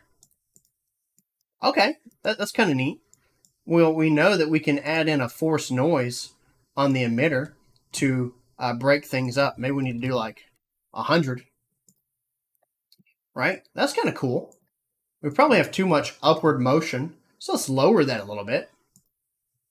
Maybe we will make a solid ceiling and a solid ground. Well, holy shit. Tornadoes, whenever they go across the ground, they tend to kick up a lot of stuff, don't they? I would think that there's a pressure difference between like low pressure and high pressure. I'm not a weatherman, so I'm sure if like the Weather Channel's watching, they'll be like, hey, that is incorrect. But I'm going to guess that there's a pressure difference. I'm going to assume if we go to our simulation and we look at our visual here, and let's just say the y-axis. I think I'm right. look at the pressure building up at the bottom. It's throwing that smoke out. There's nowhere for it to go. That smoke is being more or less compressed. Now, our simulation is incompressible, right? Just for simplification purposes, right? But that's a lot of turbulence at the bottom. That sure does look like a tornado to me. Well, you said, well, Nick, it's going to be a fire tornado. Don't worry, that's only like 2 extra steps. We need to add fuel. All right, so let's add quite a bit. We need to add temperature. But actually, there's a cool thing that you can do called replace. It guarantees that the temperature at the beginning will be what you set it to. So it guarantees that fuel is going to ignite.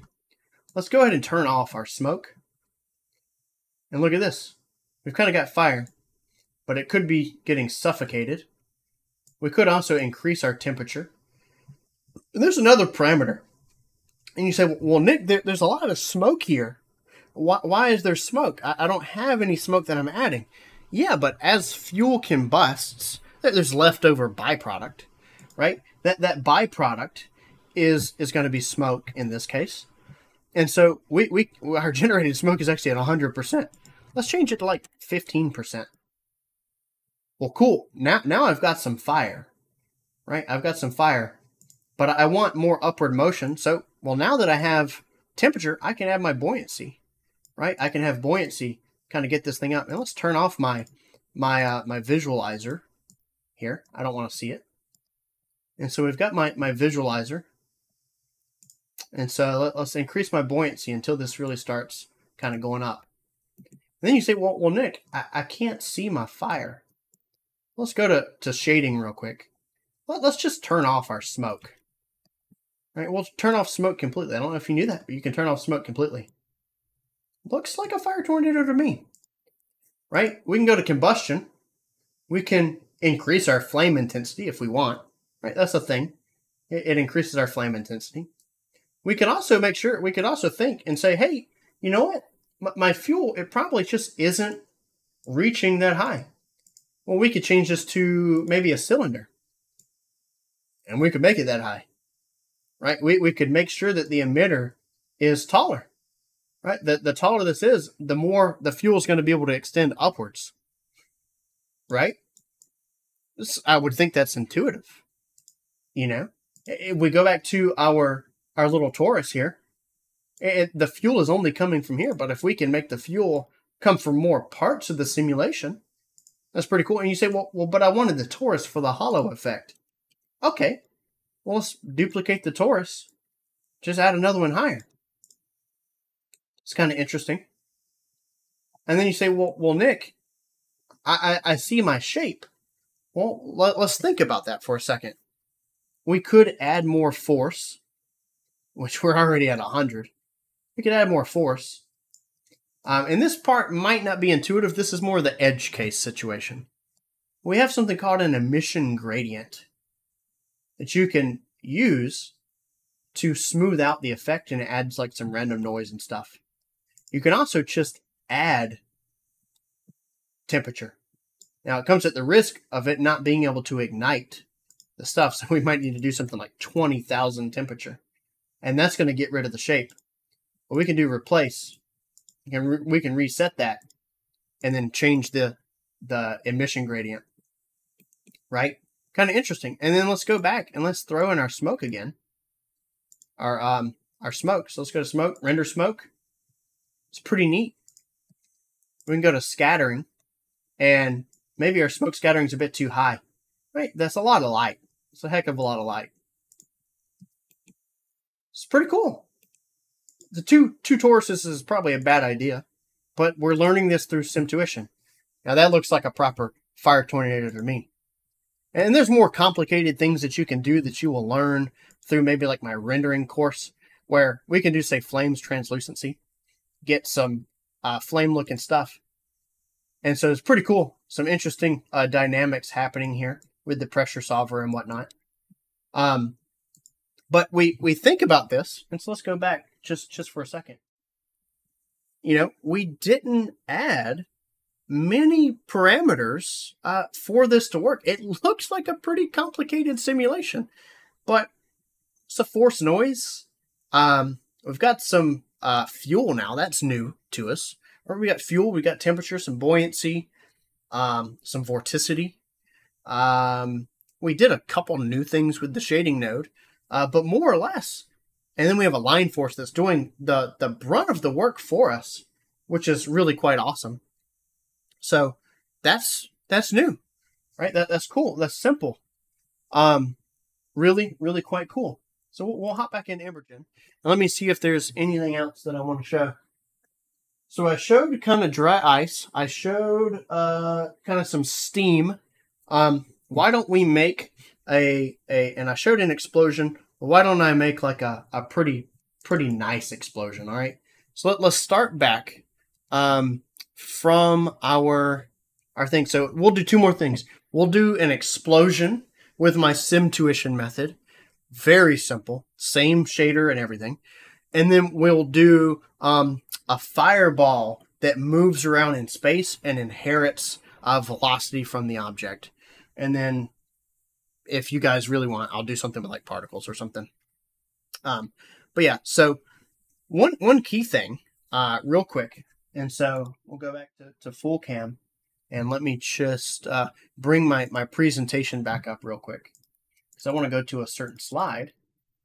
La, la, la, la, la. All right, so back to it. So in our sourcing breakdown, right, these are the core components for Simtuition. Your emitter, your collider, your force. It's all starting to make sense, right? You've got your simulation, which is just amplifications of whatever you injected into the sim. It's pretty neat. So here, we need to think about the initial conditions of an explosion, right? Initial conditions, well, it's kind of an immediate emitter. We've got a lot of pressure. That was a new term that we learned. We got a lot of pressure. There's probably going to be some force noise, right? So probably going to be force noise. There's, you know, and why don't we actually, let's go to EmberGen. We'll do a capture, and we'll kind of draw over it again, and we'll kind of try and recreate it just a little bit. So let's pop over into EmberGen, and then we're going to kind of diagnose a preset, and we're going to apply the Simtuition mindset to this preset. So let me go to presets in EmberGen. There's a bunch. And let's just choose a really simple one. This is really simple. It does use particles, so we're not going to do that for this because it only adds to the complexity. I just want you to see that you could do this mostly with simple stuff too. So we're going to pause this, and we can see this. Let's turn off my skybox. Let's show our bounds, and let's go ahead and screenshot this as is, and let's draw on it. Okay, so it looks like there's a sphere. All right, so there's a sphere here, and we need some kind of force to blow our explosion out. Well, okay, we have force noise at our disposal, and we have pressure. Let's just use both. We also know that we need fuel. We also know that we need temp. We know that there's buoyancy in this case because the simulation is going up. And we know that just by default, every simulation is going to need stuff like dissipation and things like that. So that's pretty cool. So we know that we have that. And then the rest is just, kind of some interesting shading. We've got some darker smoke. The fire's kind of already there in our shader that we're going to use. And I think that that's pretty much it. So gonna be quite simple. And we're gonna try and diagnose this. So let's see if we can make something similar. So we're gonna go to File, and I'm just gonna bring in my schist density preset that has everything zeroed out. We've got our little thing. Let's go ahead and add in a force noise. So let's go ahead and get that motion going. Let's get those Simtuition vibes flowing.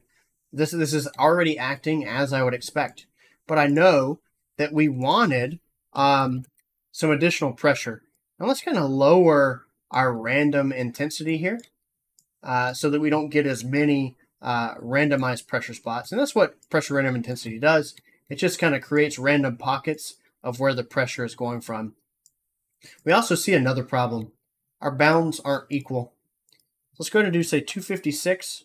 And let's actually do 384 on the top here to kind of give us more room for our explosion to expand. And then we want a bit of a bigger box without more computation power. So let's do 0.3 for our voxel size. So we also know that the sphere was kind of large, right? It's also more of an aerial explosion. So let's kind of do that. We're going to go into our pressure. We're going to lower our random intensity to something low. And then we're going to go into our force noise and make it like 100 or something. And then I'm going to do something a bit different to where, there's probably also additional detail on the smoke. And so we're going to take another force noise. And we can kind of do something similar. So if we look here, we've got our vorticity. Let's say something like 25. Right? We're amplifying. We learned in our presentation from the slides that vorticity is a multiplier against your current existing vortices. That's what vorticity is. It's just a multiplier. It's kind of a trend. Buoyancy is a multiplier on temperature. Smoke weight is a multiplier on your smoke density. Vorticity is a multiplier on how much vorticity there is in the simulation, right? So we're multiplying this, getting more detail. But one cool thing that we could do, so let's make vorticity 0 just for this showcase. Let's go to forces. There's something in I believe Houdini, I believe they call it like a micro solver. And so we've got a constant mask here. But we can make this 0, so we can mask where we want the force to be. So let's only put this on our smoke. So let's go here. We're going to say maybe 100. And we can see that now we've got some crazy little billowing stuff happening. We can lower this a lot. Let's say like 20. So now the smoke is going to be pushed around in random directions based on whatever this is. We could have a larger push, or we could have a lot more noise as we see here. It kind of looks like our vorticity intensity, doesn't it? But this is a bit more controllable, and it's random. Whereas the vorticity intensity is actually taking the true existing vortices. So let's lower this amplitude by quite a bit.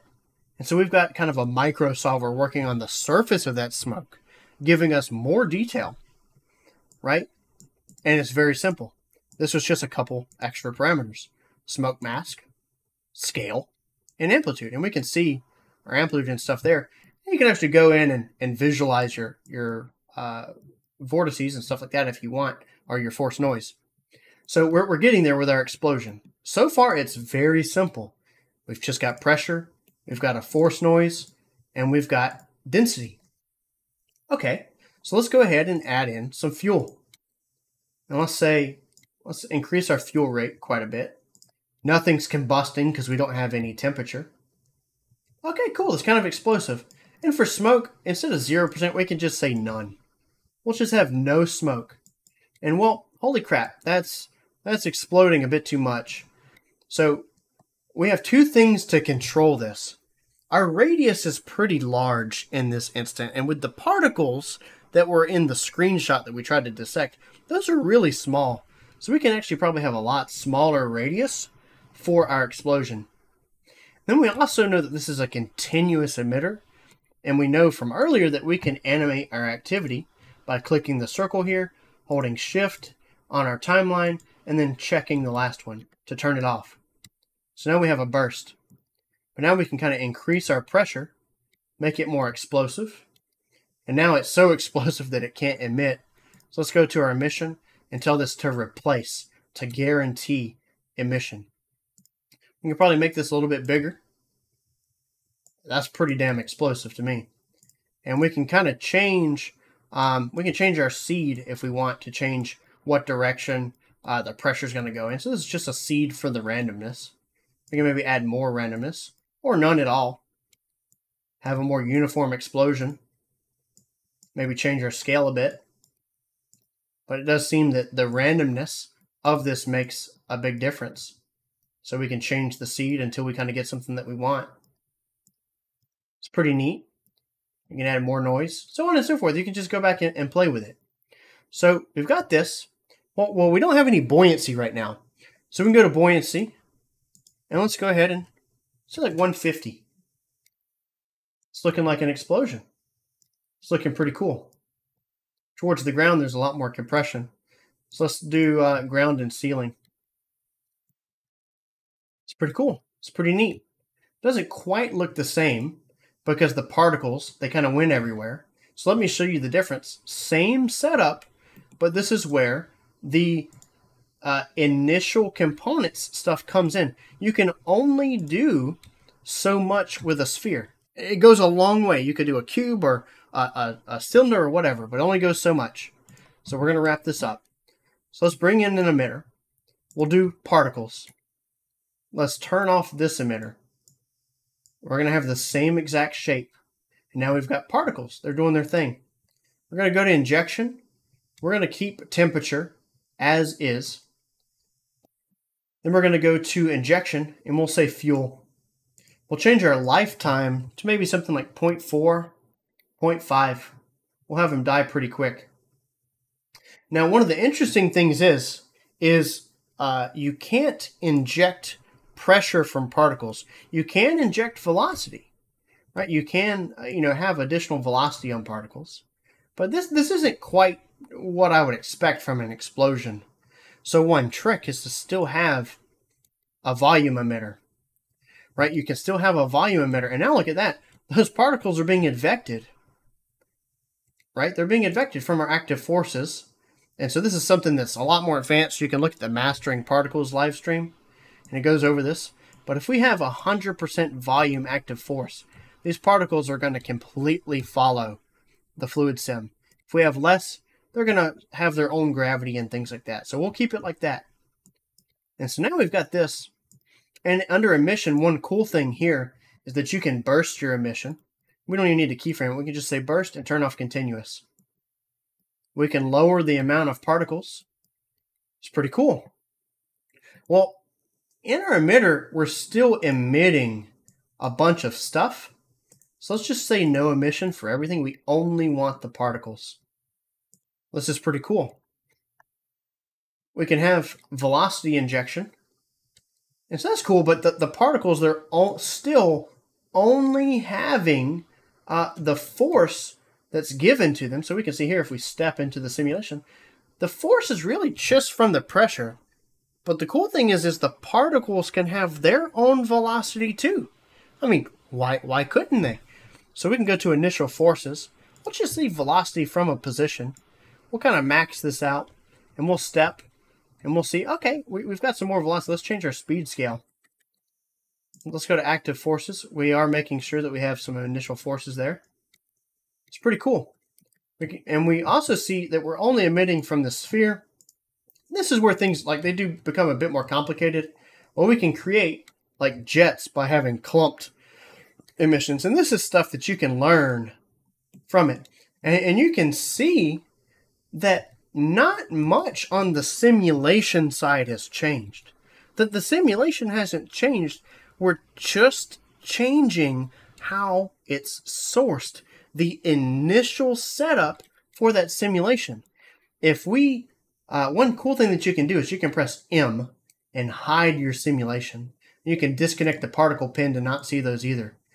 If we go to our velocity visual, we can see the pressure propagating as we step through. And if we go to our 2D grid, we can see this velocity.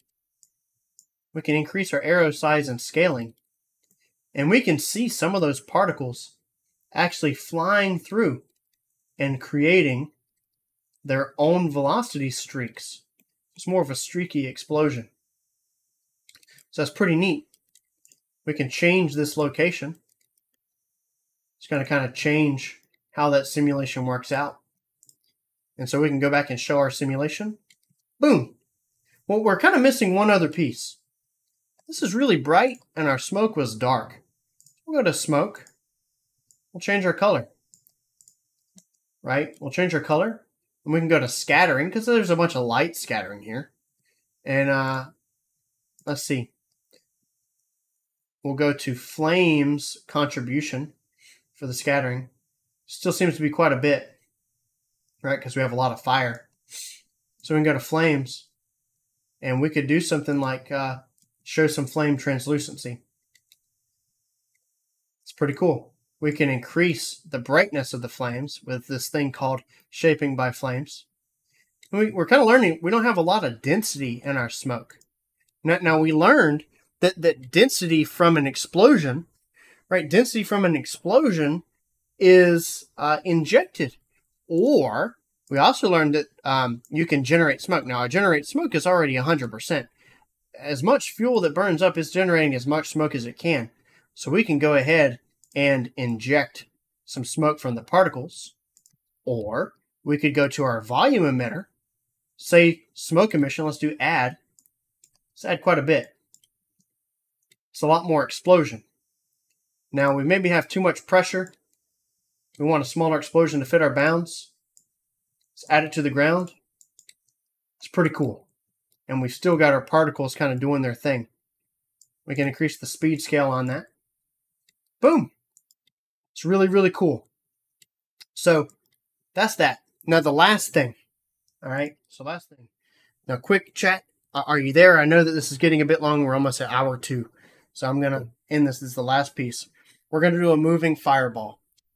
All right. Just in the chat, kind of tell me the components to keep y'all awake. Tell me the components that you think you would see. What are, say, your top 5 components that you would need for a fireball that's moving? Right? What are your top components? Top 5. What do you think? We only have just a few components that we can use anyway. But what are some of the components that we would need for a moving fireball? I'll wait for the chat to catch up for a second. Not seeing anything so far. There's no chat interaction. That's okay. All right, so RN Effects says a noise sphere, animated position with the graph. FXM says buoyancy. Didn't know there was going to be a test. There is a test, right? Because, and I want y'all after this to go and play through this. Watch the replay and look at the components, and then go change those sliders, right? So RN is pretty right. Yeah, we're going to want a sphere emitter. Okay. How are we going to get flames? Yep, we need an oscillator. We need noise. We could use a linear force, potentially. But for what I have envisioned, just have a fireball moving around.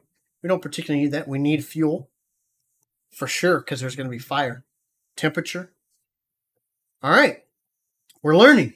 We're learning. So for this last thing, let's hop into EmberGen. We're going to do our chest density thing again. Let's go ahead and get our moving shape first.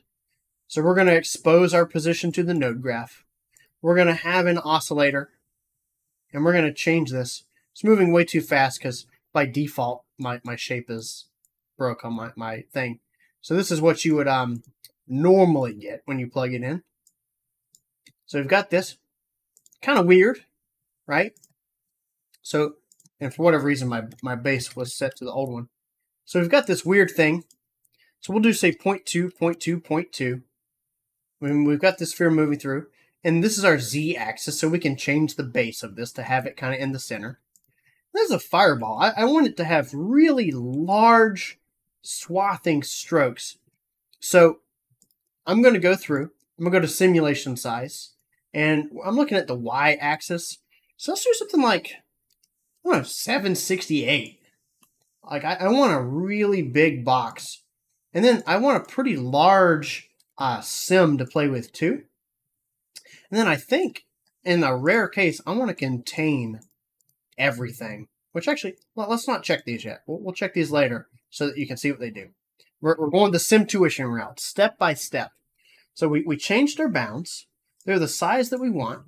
We're going to keep editing our oscillator. We know that this is just a sine wave. If you change the frequency, it's going to kind of do some weird pendulum action. But we just want noise, right? We just want noise. So we'll add random noise here. And we have a lot more area that we can cover in Y. So in Y, let's do this. Let's change this. And so one thing is one thing that we can choose is we can choose, say, noise or sine wave just for Y, just to see how far it's going to go at 100%. I think we could go a little bit farther. Now the thing is we need to disconnect this for a second. Actually, we might can do it while it's connected. So we can do set bounds. So we can right click. This is kind of an advanced thing, but you can set bounds, and we can say maybe we want to do 100 for our bounds. And so now, unfortunately, that's going to kind of change our smoke and stuff to be outside of bounds. So maybe we need to bring these down to half, which is what, like 12.5, if my math is right, to get it back to where it was, because we doubled the size of the bounds. And then let's lower this. And let's see.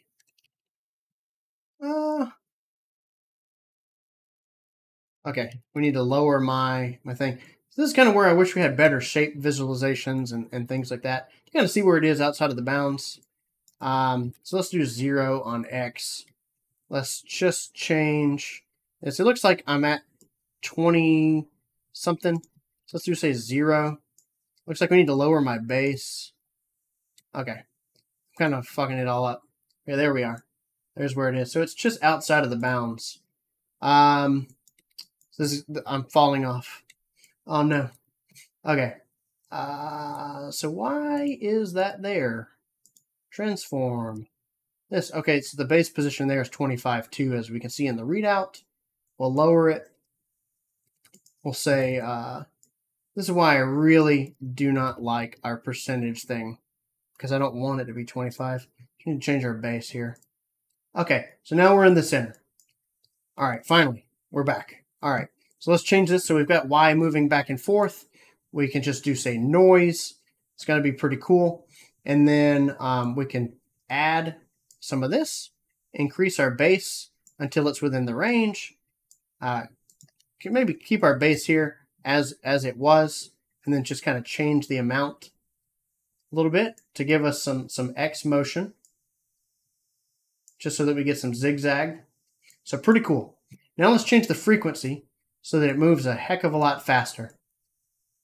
All right, so we're kind of moving in. It's doing some interesting things in Y, kind of going through, doing some cool stuff, zigging around. Now, remember, the only component that we have right now is just our density. There's another cool thing we can do, fill motion gaps in our sphere. It's going to fill in those gaps. So that's pretty cool. We're probably going to want some additional motion here, and we know that we can inherit velocity from our emitter. So let's just do 100. So cool. So we're emitting velocity. Now let's go ahead and add in our fuel. Let's do 150. Let's add a lot more. And then let's go to our temperature and add that too. And we're going to do replace, since this is a moving emitter. And we want to guarantee that our stuff is on fire. And we could do something even crazier, where we could have it have a lot more velocity inherence in this. Let's do like 300, so that it really kicks this smoke around. Now remember, I wanted it to kind of collide with some things. And so let's go to our force, and we're going to turn on collision for everything. Now another problem is our smoke isn't dissipating, so we're going to go to combustion and have our smoke dissipate over time. I also want more detail, and we know that for detail we can amplify the existing vortices. We're going to do 15%. Right? Maybe let's do 20%. So we're amplifying those vortices. We got more detail. I want something a little weird, where maybe we do have a little bit of buoyancy. So let's say like 50%, right? But I want a lot more smoke weight. So I want my smoke to fall to the ground as it kind of does this stuff. So in that case, we technically don't need buoyancy, but we probably need a lot more smoke weight since we don't have so much smoke. Or we can add more smoke to increase the rate at which it falls down. But I think the easiest thing is to use our multiplier, knowledge, and let's just type like 1,000. So this smoke is going to fall down. Maybe I want it to fall down faster. Let's do 2,500 to really multiply against this and create a strong force. So this is pretty cool. So let's go in. I kind of want to change my smoke color. Let's do something like a throwback to one of the very first EmberGen presets. We'll do like brown smoke. Maybe gray. Let's really kind of see how this all works. And we'll do something cool. We'll add in maybe a point light. Show some light intensity. Kind of maybe light up the smoke over here. Red. And then on the other side, just for whatever reason, we'll light it up blue. I'm kind of making a little scene here.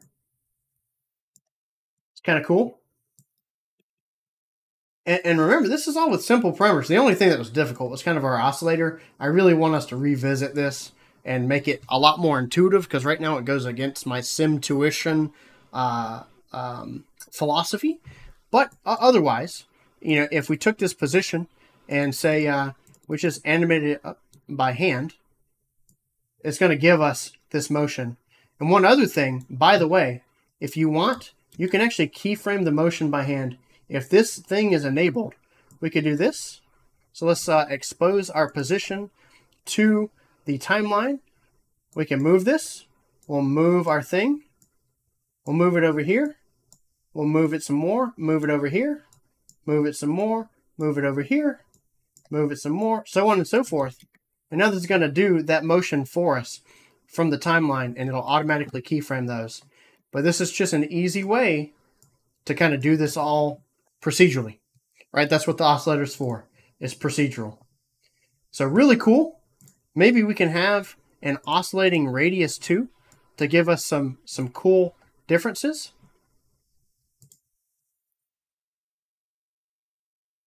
So that's pretty cool. Maybe we want more frequency on Y. We really want this to zoom by.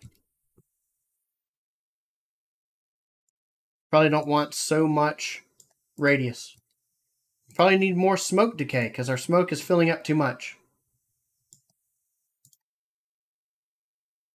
So isn't that cool? Isn't that awesome? Right? We have gone through and we've created a pretty advanced setup. But we've probably used maybe 10 to 12 parameters max on this. We've got our motion. That's plugging into our sphere, which is a component. We're injecting fuel, smoke, and temperature, which are our other components. Fuel and temperature combusts, right? That's part of the Simtuition. And forces, we're doing velocity transfer.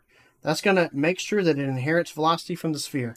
And then finally, we've got some additional things that we're doing by generating more smoke from combustion. We have smoke dissipation. And then under forces, we've got some buoyancy, really heavy smoke weight, since we know that smoke weight is a multiplier and our smoke density isn't very high, but we could make it higher if we wanted.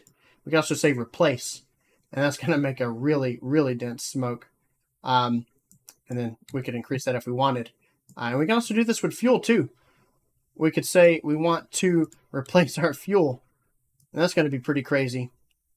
Maybe our thing is moving way, way, way too fast, so we can lower this. But it's pretty cool. It's quite awesome. So King Designer says, how is the smoke not going out of the box? In the simulation, I checked solid walls for everything. This is a new feature that's coming up in EmberGen 1.1. So overall, that's Simtuition, right? That's everything that I wanted to teach for now. So we've learned that if you want smoke to rise, you have buoyancy. So that's temperature plus buoyancy. We know if we want smoke to fall, that's smoke weight, and then the smoke density, so how much smoke is being emitted. We've learned that vorticity is an amplifier on current existing vortices, right? So the motion that wants to do this, your curls, you can amplify that for more detail. Force noise is a great way to break up your simulation, right? If you have, say for instance, let me go back to EmberGen just real quick. If we have this buoyancy, so this is my little default preset, all I have is temperature, buoyancy in the simulation node, and density. If we want to break up this shape, all we have to do is add noise. And now you suddenly have a usable simulation for something. Right? You might need to change the emission shape to a cylinder. It could be a character's head. It doesn't matter. It could be anything. Right? But those are all defined on your initial conditions. Right? But without it, we just have a smooth line of temperature that goes up. And that's it. There's no disturbance. Now you could have a different thing to disturb it. Like there's so many variables for your initial things. So we could have it go around a collider, and that disturbs it enough to where now we have vortices that we can actually see, right? And then we can go into our vorticity and then amplify that to be more detailed. And then we can have our force noise. And then we've got our sphere here that we're colliding over. But now we have no dissipation. And then you just kind of go down the rabbit hole step by step. We didn't have enough dissipation. So pretty cool. And then you can do post-processing, which is more complicated, where you can say you can dilate your smoke to make it thicker. You can remove density as well. You can go into your shading node, and you can do like color ramps on your smoke. So you could have the beginning be really bright and the other parts be really dark, and then kind of remap that smoke. Let's do like 30 or something. You can kind of remap this smoke to be different colors if you want. It just kind of depends. So you can do whatever. It looks pretty bad because we have so much post-processing here. But it's interesting. So there's so many things that you can do. We've learned so much today about what Simtuition is, the simulation intuition. And just with these key parameters, you can make anything from this. If you rewatch this and you learn and you practice, you should be able to look at a simulation and know like the top 5 things that it's doing to do what it's doing. Everything else is just initial conditions and ongoing conditions. That's it. That's Simtuition. Knowing that smoke curls and then learning how to bend that to your will to simulate whatever you want. And then, of course, there is the whole caveat of shading it properly, getting it to look good in the renderer, and all that other stuff. And then that's where I want us to have more intuitive stuff, where we basically have a material system in the future, where you can just say, hey, this is an explosion, let me slap an explosion material on it. Oh, this is steam, let me slap my steam material on it. Oh, this is some kind of magic, let me have some kind of magic material on this thing. So that's pretty cool. Let me turn off my camera real quick because I need to do something.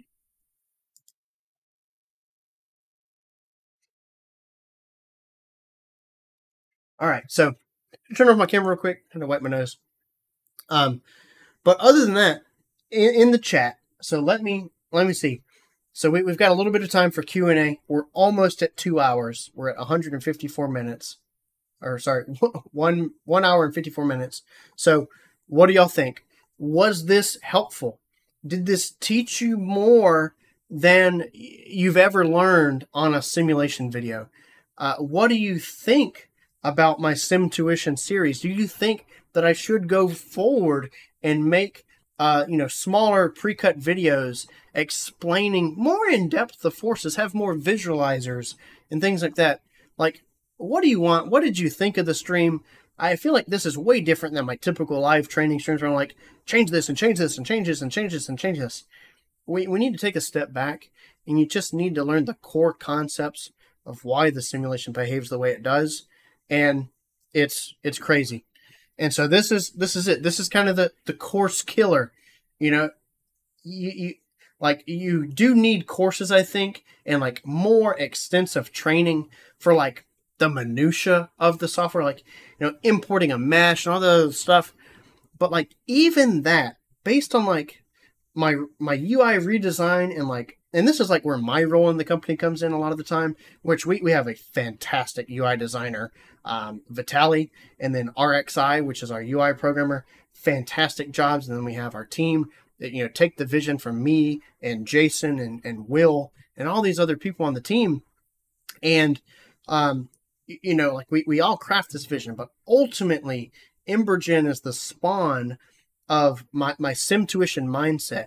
And now if you look at the node graph going back, you can see that we built it with my Simtuition in mind. It's like, well, I have a shape, it's a sphere, and then I want to emit from that thing, so here's my emitter node.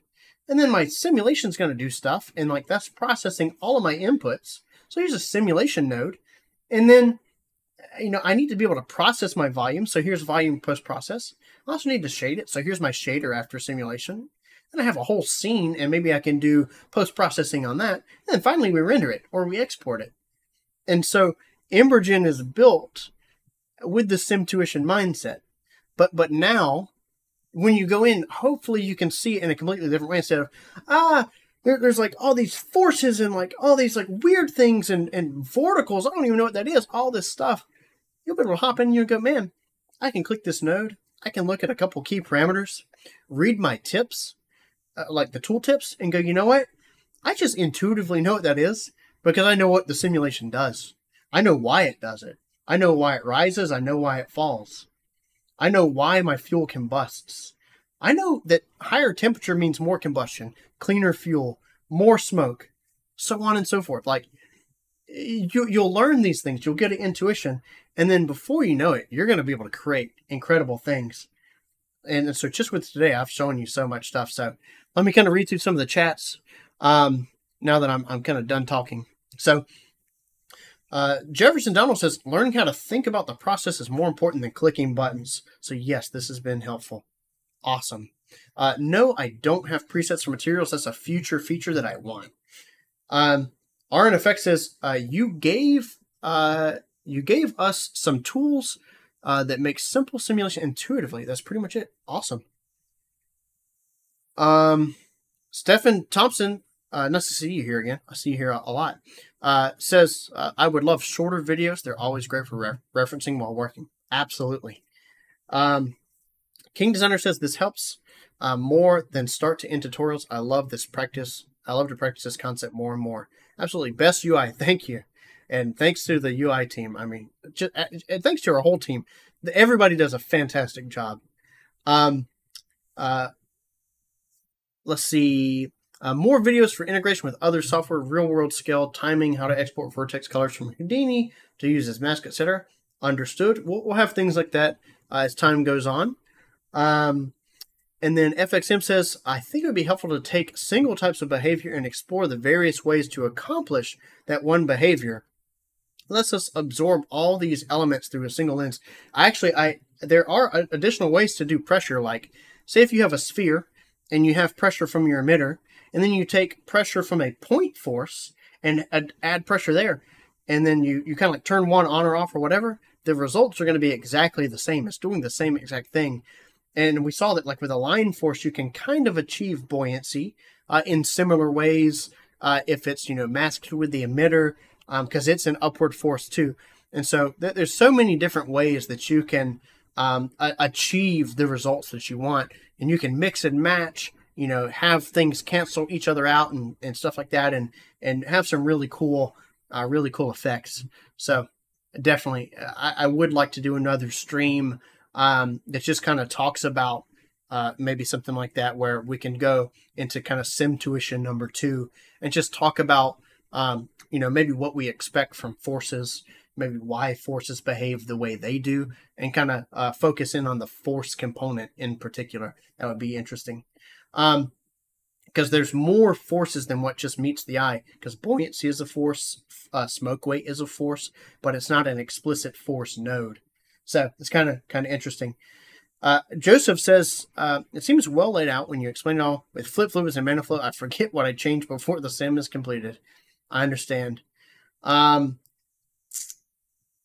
Yeah, and RN Effect says, instead of showing us how to make an explosion step by step, you showed us how to create smoke, fuel, movement with noise, the force, etc., and all those are very helpful. Absolutely. Like, that's part of the Simtuition.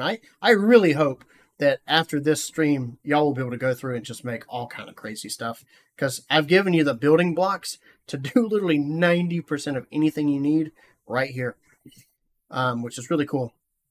And so Brad says, I would like some demonstrations of a project from concept to finish, even a final render like a spaceship or action shot, building on fire, camera match moves, and whatnot.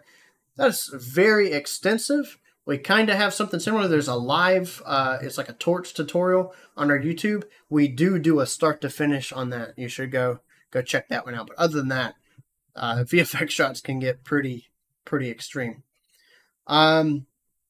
Anything else? Last minute comments? Any last minute comments? Oh, let me show y'all EmberGen real quick. For the 68 people who have remained, we've lost half the stream, but y'all, the last stragglers will get a treat especial, which is awesome. So let me just go ahead, let me download it, and let's just see.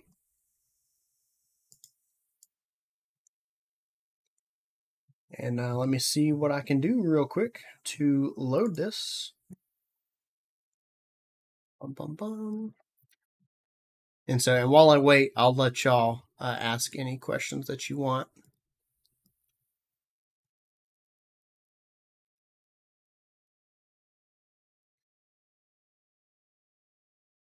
All right, so let me turn off my EmberGen, and I'm going to launch EmberGen. And this should be the smoothest you've ever seen EmberGen, because I have, yeah, I watch AVE. EmberGen is quite skookum. So, yeah, a treat especial. And, yeah. So, looking back through the chat, just real quick, is there an ETA on 1.1? Probably a month is my guess. And then, EmberGen. So, let's see.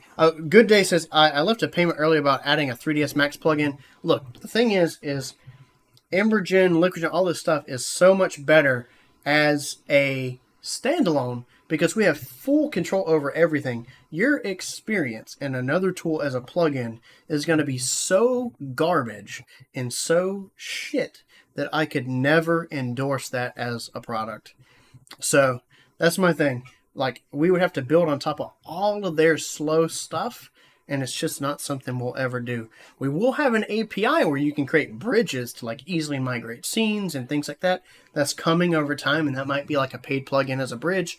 Might be free or whatever. You can give me money for it if you want. I like doll hairs, which is another AVE expression for dollars. But yeah, just Scraggy Dog says, have I missed much since it started? You missed everything. So anyway, let's go ahead and do like a quick EmberGen showcase. This is brand new build. I haven't seen anything with it. Apparently we got a lot of our denoising stuff fixed, so the final image is a lot higher quality. So let me just load a new project and let me load a thing. So let's see what happens. So, boom, boom, boom, boom, boom. Here we are. We're in EmberGen. All right, so last time I had a ton of graphics bugs. So here's a fluid box, right? We can kind of Simtuition. What do we think is happening? We got a box is spawning. There's gravity pulling this down, I'm sure. And then the fluid simulation of advection, projection, etc. takes care of the rest, right? There's really nothing else. We could do things maybe like surface tension, things like that. But Simtuition is going to apply to all this stuff too. It's going to be just as simple. So let's go ahead and get a good renderer going. I'm going to navigate. Let me grab my Autumn Forest 4K thing.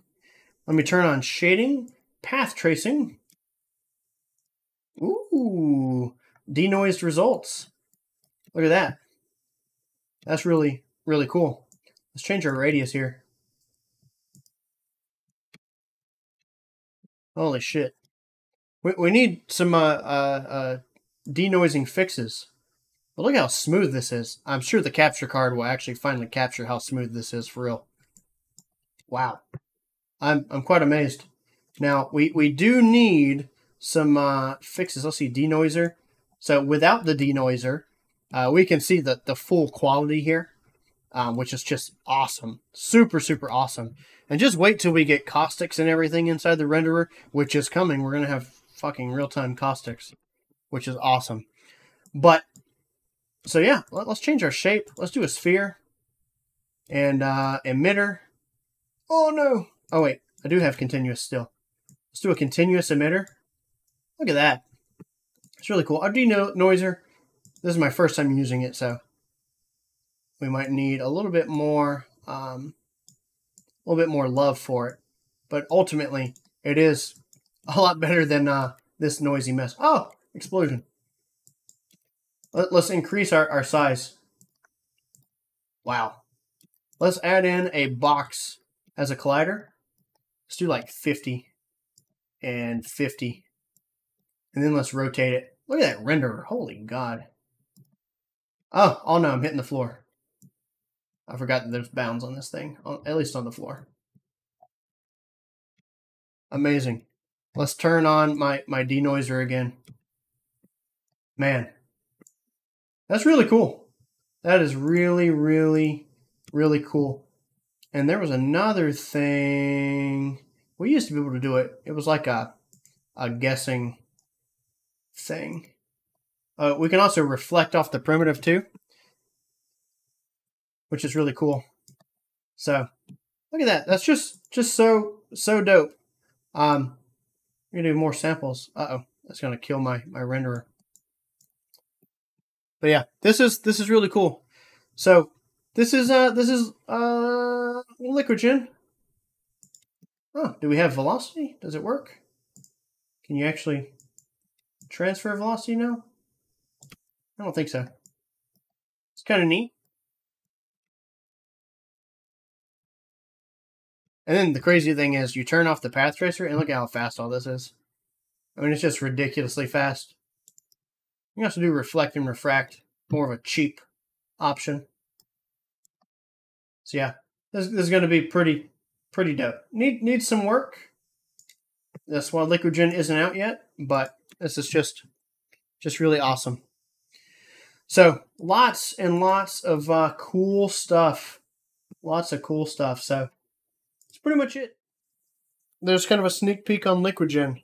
If you want to support our development, we have a new preset pack for fire. We have a preset pack for clouds, and we'll have a new preset pack for explosions soon. You can find that at jingfx.com/marketplace. Also, updating to the suite is a good way to support us, which you'll get EmberGen and GeoGen, which let me show you a cool thing from GeoGen that's coming.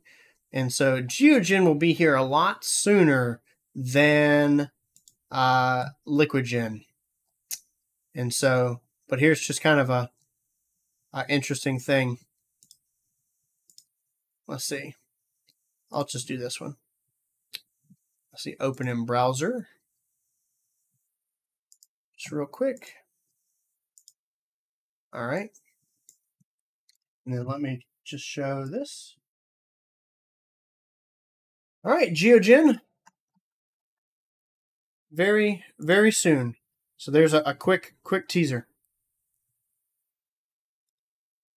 So there's that. So other than that, we've got some more stuff coming up. GeoGen will be here before you know it. And then LiquidGen will hopefully be here soon, but we don't know when. No timeline. Probably not 2023. So that's my level of soon. We're talking Valve time here for like Half-Life and stuff. So not quite soon, but we've got some really cool stuff for LiquidGen coming up. So what he said, how many developers do you have at Jenga FX? I think we're at 21 people total, and maybe 15 to 16 of those are developers. So really cool. But yeah, LiquidGen's coming, GeoGen's coming, and we've got some really, really sweet, amazing stuff coming. Amazing stuff. There's so many cool things. Somebody said, how much does it cost to update to the suite? I believe it's $100. And then, yeah, it's $100 to update from EmberGen to the suite. So you can contact support at jengafx.com if you want to update. So pretty interesting. Yeah, so that's pretty much it. We went a little over time. Go back, watch the recording. Go support us. Email support if you want to update to the suite, and that'll help us put more money behind LiquidGen and things like that. We're putting as much money behind this stuff as we can, and we recently hired 2 new developers for EmberGen 2.0, which is our sparse solver. We had an intern recently, and job posting real quick. If anybody knows like an animator for a character who is freelance, or they're willing to do like a few month contract with us, let me know. Email me at jobs@jengafx.com with your character animation portfolio. You need to be able to rig, most likely, unless we have to get a rigger separately. But we need to be able to rig, and you need to be able to animate for this quick job position. And so we have a secret project in the works, and we need a character animator. We have a character artist already. We have a concept artist. And if we need anything else, we will post something. But yeah, if you know anybody, please tell them that we're looking for a freelancer for just a little bit to work with us deeply with our team. And it'll be pretty cool. So we've got some really cool stuff coming up. And so we need a freelance animator and rigger. So send them our way at jobs@jengafx.com. And then Raphael says, what is GeoGen? Real-time terrain creation, real-time planet creation. Absolutely incredibly intuitive workflow. We're kind of doing the whole intuition thing. So that's kind of interesting. And yeah, and then with LiquidGen, it's going to be liquids. And so, yeah, it's going to be super, super awesome. So just really, really amazing. And if you have the suite, so here's the thing, maybe I'll go ahead and announce it now. We are going to do a testers raffle. If you have the suite, we will put you in a pool for 2 different people. And so it'll be through Discord, where we're going to slowly let people in to beta test GeoGen and eventually LiquidGen. We don't know when, but for now, GeoGen. And so this will be in the coming months, right? And so we'll announce the raffle eventually. But basically, you'll go on Discord, you'll click a button to react, and then we'll pull, say, 50 random holders who have the suite tag or whatever, who will have access to that, and then they'll get it. And then we'll keep on adding more. And the reason why we're doing it limited instead of everybody with the suite is we don't want overwhelming feedback. We just want to let a few people in stages, more like a play test. And then from there, we will very quickly ramp out to a public beta and so on and so forth. But we're going to do that. So if you want to be part of that too, it's also a thing for the suite. So because we'll we'll have some raffles for that. And then that'll all be hosted through our Discord. You'll have to be a part of the Discord to get access and enter like that raffle to get access to testing and stuff. And then that way it's pretty unbiased too. We have a bunch of studios that reach out and they're like, oh, we really want to try EmberGen and all that stuff. We're just going to do kind of like a gated thing and then slowly let everybody in so that we don't overload our team with feedback. So that's pretty much that. And I'm looking at last questions. Looks like someone said, is there any trial version for EmberGen? Absolutely. JengaFX.com/try. Yep, JengaFX.com/try. You can try EmberGen. So really cool. So that's it. That's it. And we'll see y'all later. Thank y'all for watching, and I hope that you've learned some Simtuition. Go open EmberGen and start playing around. Thank you, thank you, thank you. Thanks for your support as always. We'll do some more Simtuition in the future. So I will catch y'all later. Goodbye.